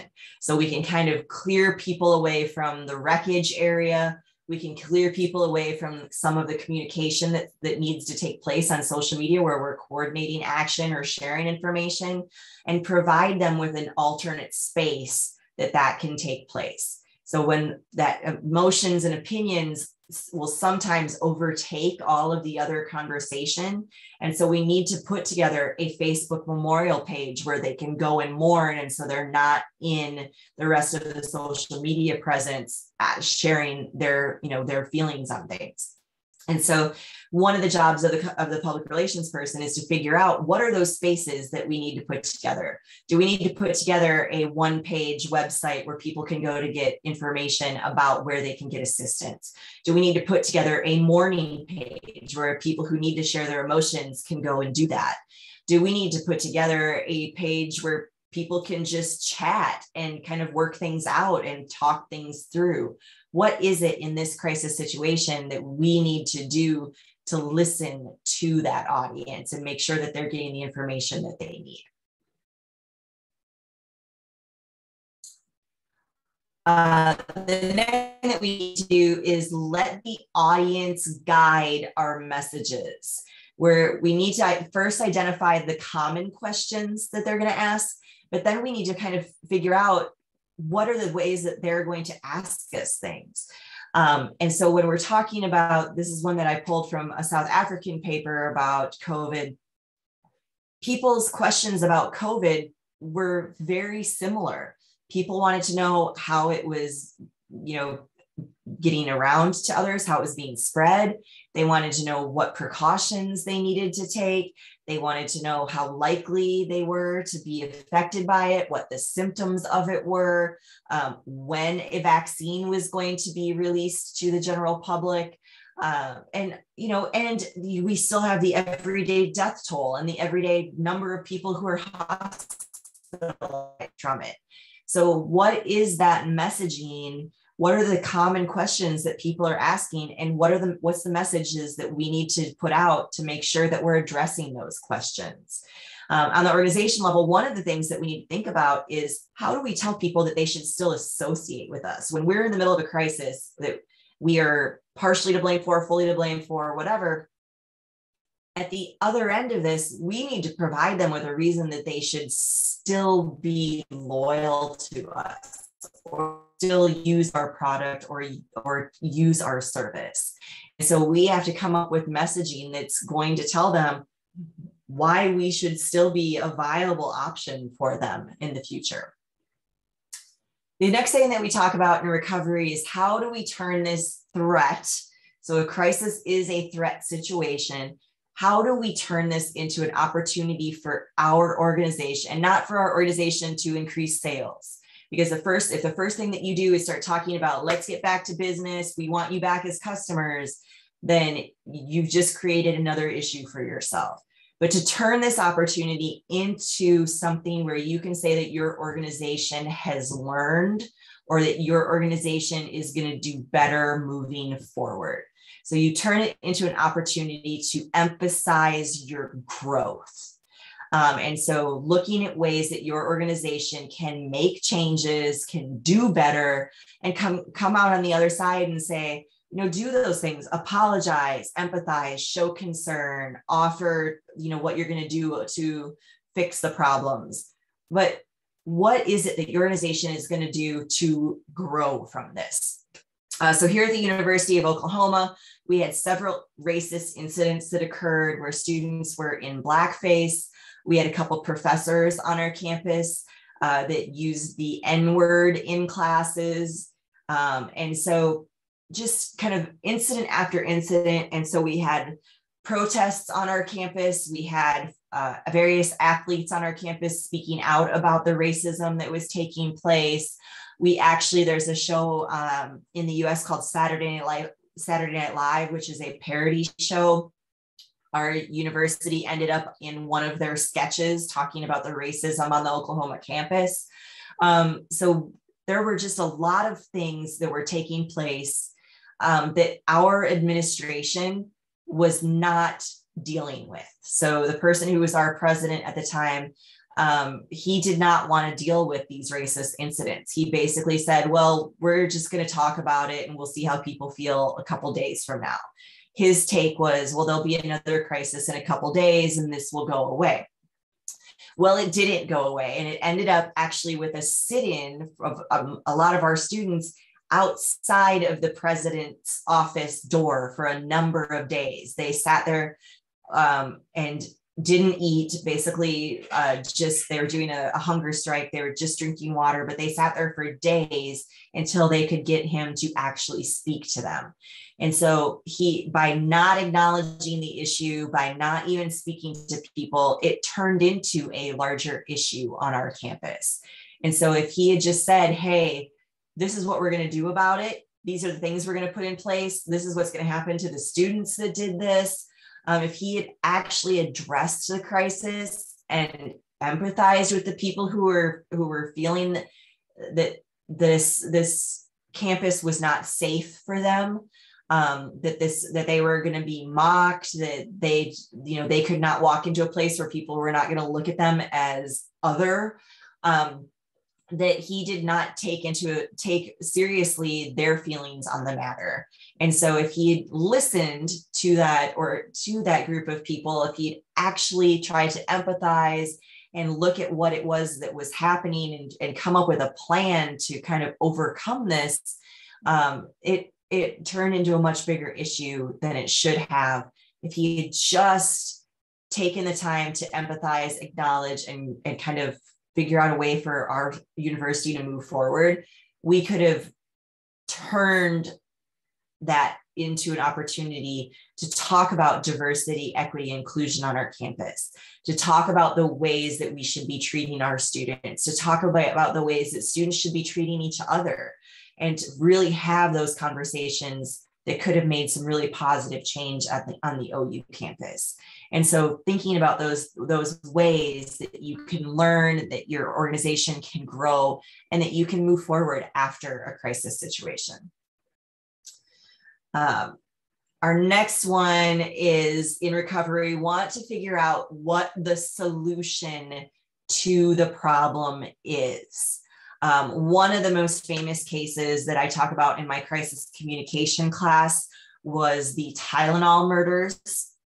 So back in the 80s, there were several instances where cyanide was put into Tylenol capsules and people died from this poisoning. And so at the time, the media started looking at Tylenol and said, what is it you did? And Tylenol didn't have any answers. Tylenol looked at every single part of their organization and from the moment that the capsules are created to the moment that they left their facilities, and they were trying to figure out how this could have possibly happened. And they could not come up with an answer. And so what they did was they asked the news outlets to come into their facility and see exactly how Tylenol was produced. And so the news outlets filmed everything, and the news outlets could not see any situation where this tampering could have happened at the Tylenol plant. And so this was great PR for Tylenol because it completely removed them from any responsibility, but it allowed the news stations the opportunity to figure out how this was taking place. And it turns out that there were people who were actually opening up the Tylenol packages and injecting the Tylenol capsules with cyanide and killing people. It had nothing to do with Tylenol. It was actually people who were killing people on purpose. And so what Tylenol decided to do was, hey, we weren't at fault. The media showed that we weren't at fault. What we're going to do from here on out is change our packaging. So today, Tylenol has an aluminum seal on the top of their bottles that you have to actually open, and they have the child-proof, tamper-proof caps on all of their packaging. So 2 layers of protection were added to those bottles to ensure that people could not get into them and poison them again in the future. And so that, what was a problem for Tylenol, where originally everybody thought that Tylenol was killing people, actually turned into an opportunity for them to show that their organization was going to do these things to make Tylenol safe. And if you look at Tylenol now, that company leads the market here in the US in pain relievers because of the things that they put into place, because of their openness and transparency in bringing the media in and showing exactly what was happening in their plant. The next thing that you want to do is educate people about your efforts. So it's not enough to just change the way that your organization is doing things or to talk in leadership meetings about what is happening. You have to actually promote out to the public what the things are that you're doing differently. So making sure that your audience hears what those changes are. This is very common. This is what we do with our CSR efforts. We talk about the social responsibility things that we're doing. We talk about the good that we're doing in our communities. We also need to talk about the changes that we've made in relation to our crisis. And we have to talk about it in the same way that we do our social responsibility. It has to become part of our branding and part of our platform. And so if we make changes, but we don't tell anybody about it, it's kind of like, if a tree falls in the forest, is somebody going to hear it? It's that same thing. If we're not vocal about what we're doing and tell people what we're doing, then they're never going to know that we made those changes. We also need to embrace the opportunity to answer questions. Not only to say, hey, we too were hurt by this situation. We hate that we're in this situation, but not just kind of stonewall and not tell people no comment and not say, oh, this is in the past, we're not going to address it any longer, but actually answer questions about what it is that we've done and figure out, are we listening? Are there new ways that we could be doing different things or doing things better? And so acknowledging and saying, we're committed to moving forward. We want to find the answers to this, and we welcome the opportunity to address your questions. Those are some of the hallmarks of recovery that really help organizations move forward after a crisis. Being professional with your messaging is key. So again, we had the incident on the OU campus. We had very heated debates. In some instances, professors on campus took part in those debates. And this particular professor is someone who is very well known on campus. She heads up our international studies department here.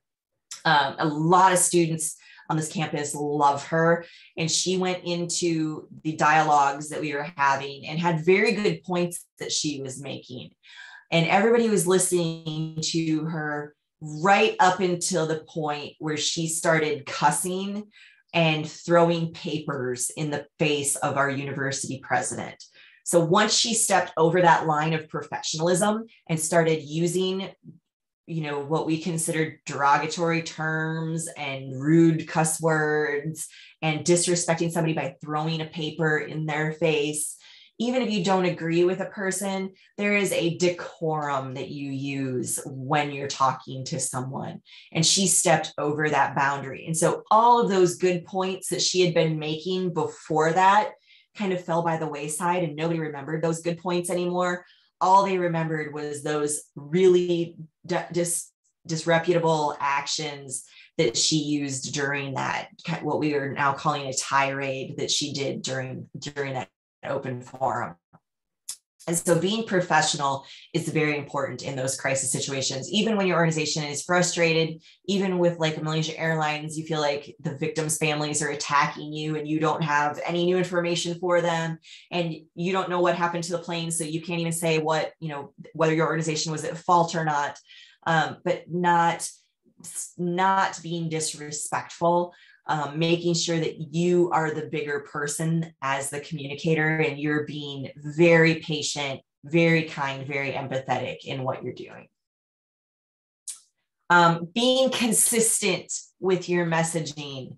So making sure that everybody who is going to be using those talking points that you're putting out, that they believe in those. We call that buying into the message, so that they feel comfortable with it, they believe it, they are going to be consistent with it.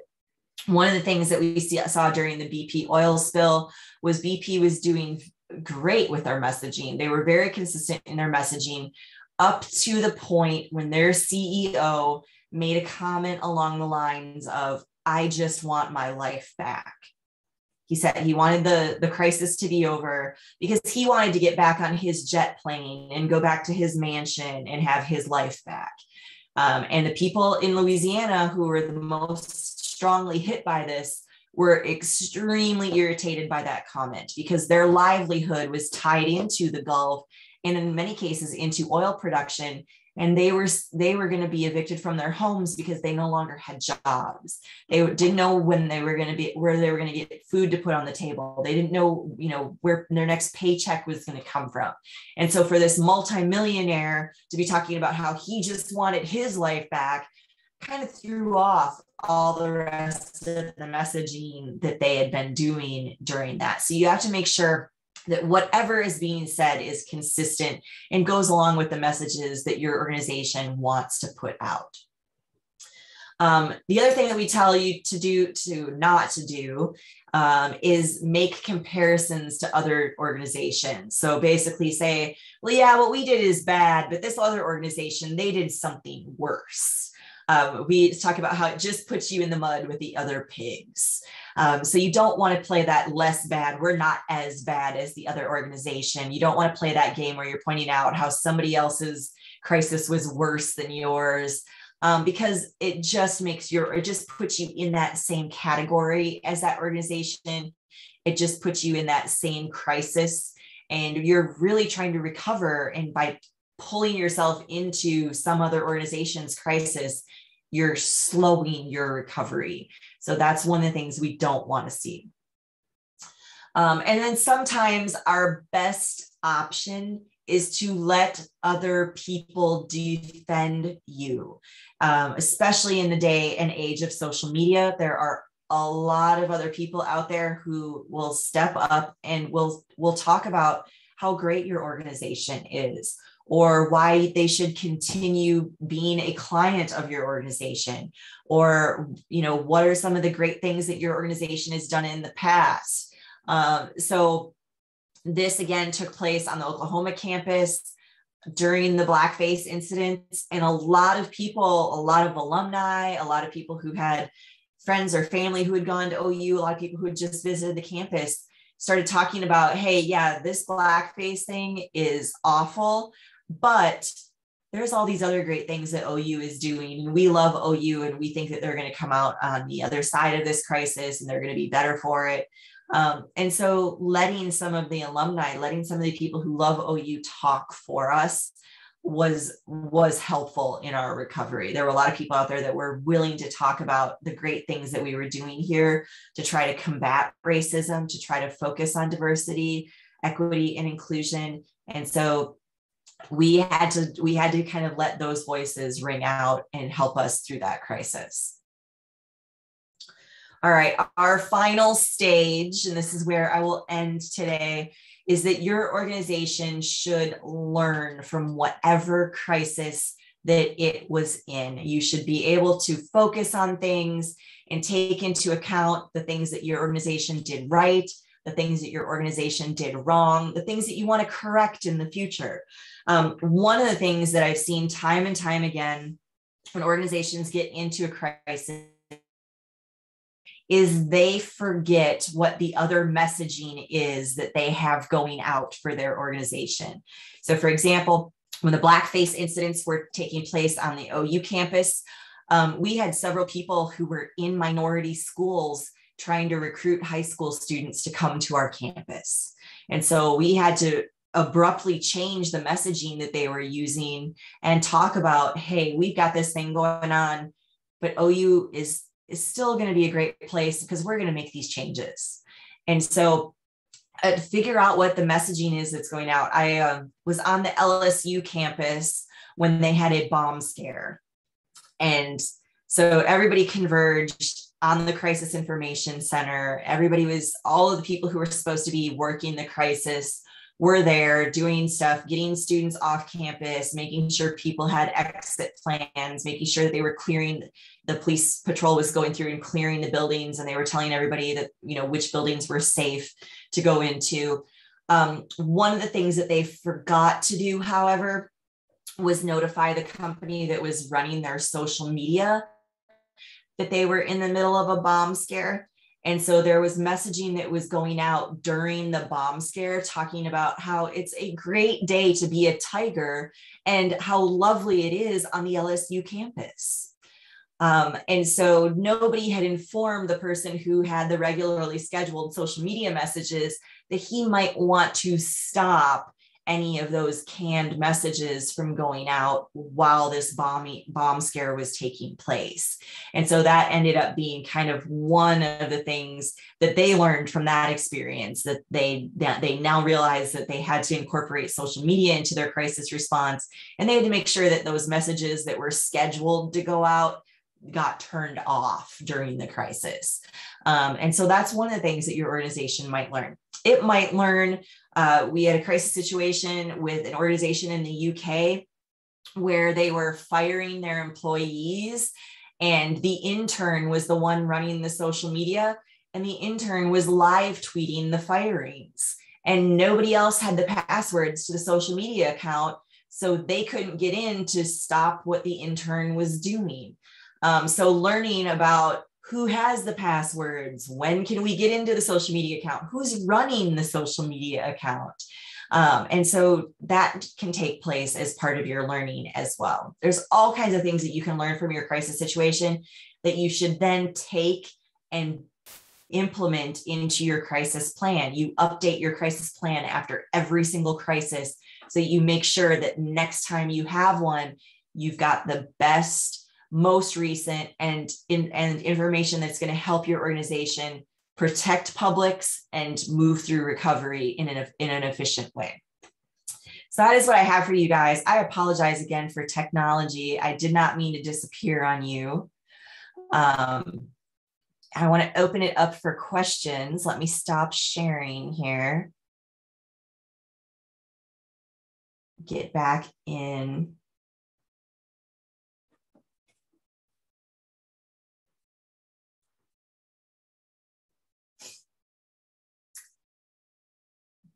So questions.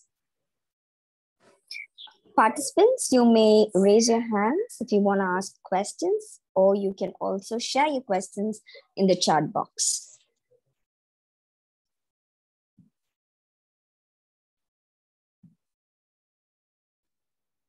See if I can get my camera to start working here. I just realized my camera isn't working. A feedback form will also be circulated shortly during the question and answer session. Participants, kindly raise your hand so that we can allow you to ask questions.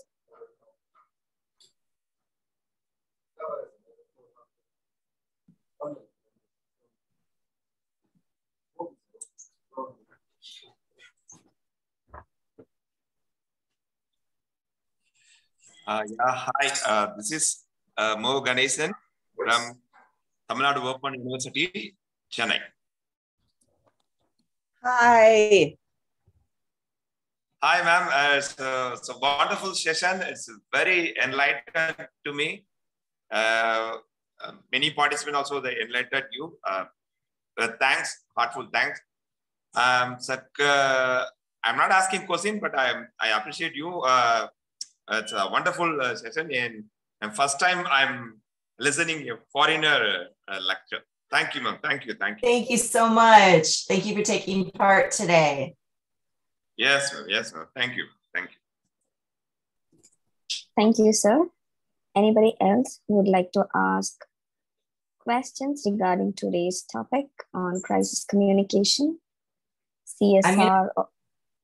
I'm going to put my email into the chat. So if anybody wants to contact me after this, you have access to me. So even if you don't think you have any questions right now, please feel free to reach out. I'm happy to talk to you. Thank you, ma'am. Thank you.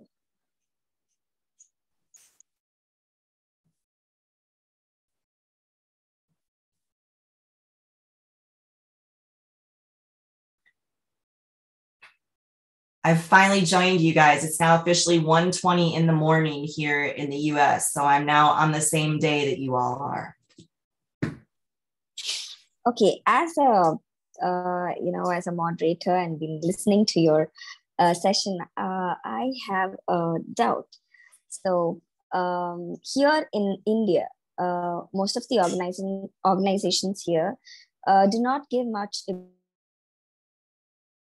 PR. A PR personnel is not available. But then leading organizations right now have accepted the importance of a PR personnel. And then how do you think a PR role fits in, and especially in companies? Do you think a PR is a must in the industry? So would you like to? Yeah, so one of the things that we talk about as importance for public relations is the idea that every organization should have what we would call effective and ethical communication. And so a lot of times the people who are running an organization are very concentrated in the business side of things or in the human resources side of things. They're not trained in communicating for the organization. And so sometimes the biggest issues arise when people who are not familiar with communication try to communicate. And so that's the biggest reason that every organization should have a PR person, simply because they're not trained as communicators, and you don't want that to become your organization's issue.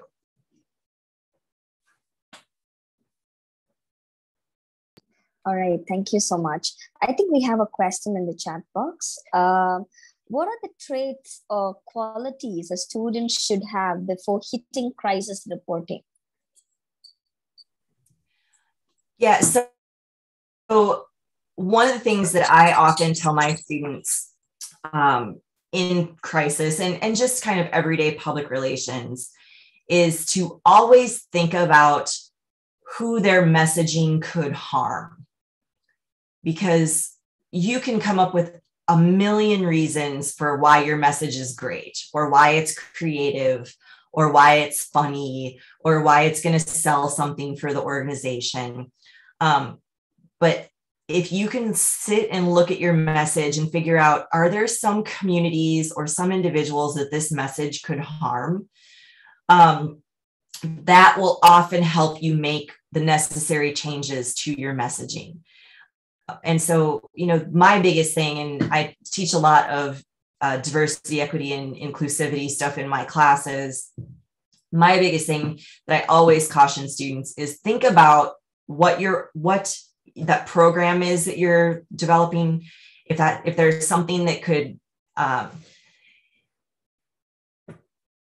not just physically harm, but emotionally harm somebody. Don't ever put out messages where you're excluding somebody, where you're making fun of a culture, where you're making fun of a race, where you're minimizing anything that culture or that race has gone through, anything where you're appropriating their culture for basically capitalism purposes.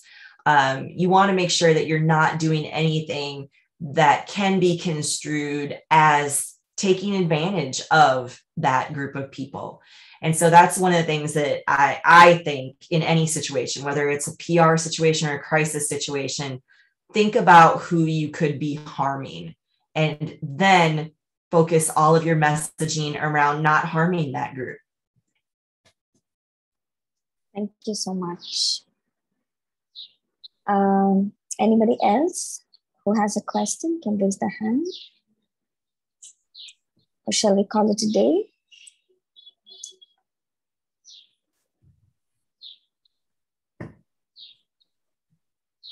Well, it has been an honor to be here. Thank you so much for having me. Thank you so much, ma'am, for taking your time off today. It's been a pleasure having you today. We've learned a lot on crisis communication, and I think I'm a person who loves PR. PR is my forte, and we've been conducting a lot of campaigns. Every year we do a campaign at the college where I work, and it's scaled heights. And this year it's on domestic violence because we've seen that India is right now number 3 after the lockdown because women are indoors. And it's been pretty high. So we're doing a campaign on domestic violence, and women should choose conversation. They should speak up because it's been normalized here. And so for me, as a person who loves PR, it was great. Your session was great. We've learned a lot from your session. Thank you so much. And just to put your session in a nutshell,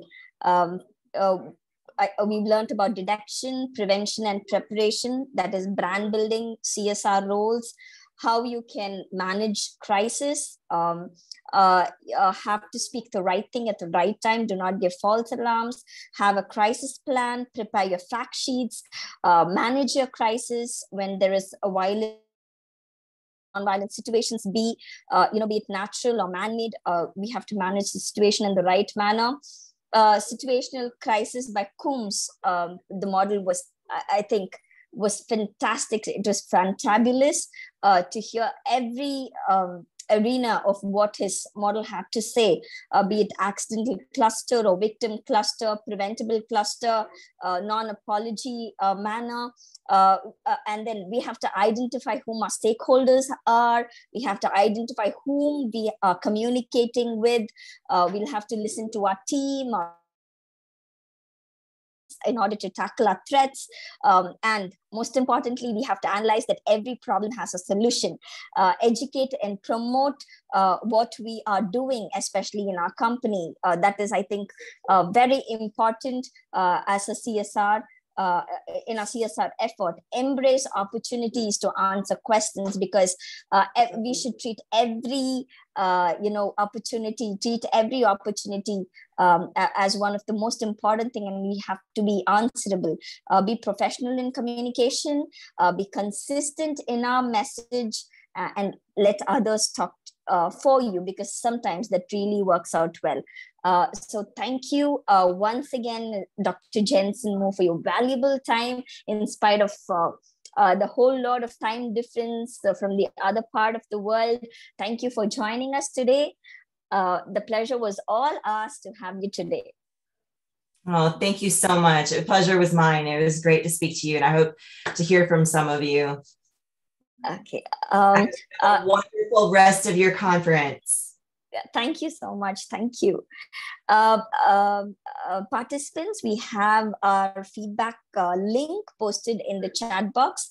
Kindly do fill up the feedback link before you log off. Handing over the session to the organizers of this conference, Pazhassiraja College.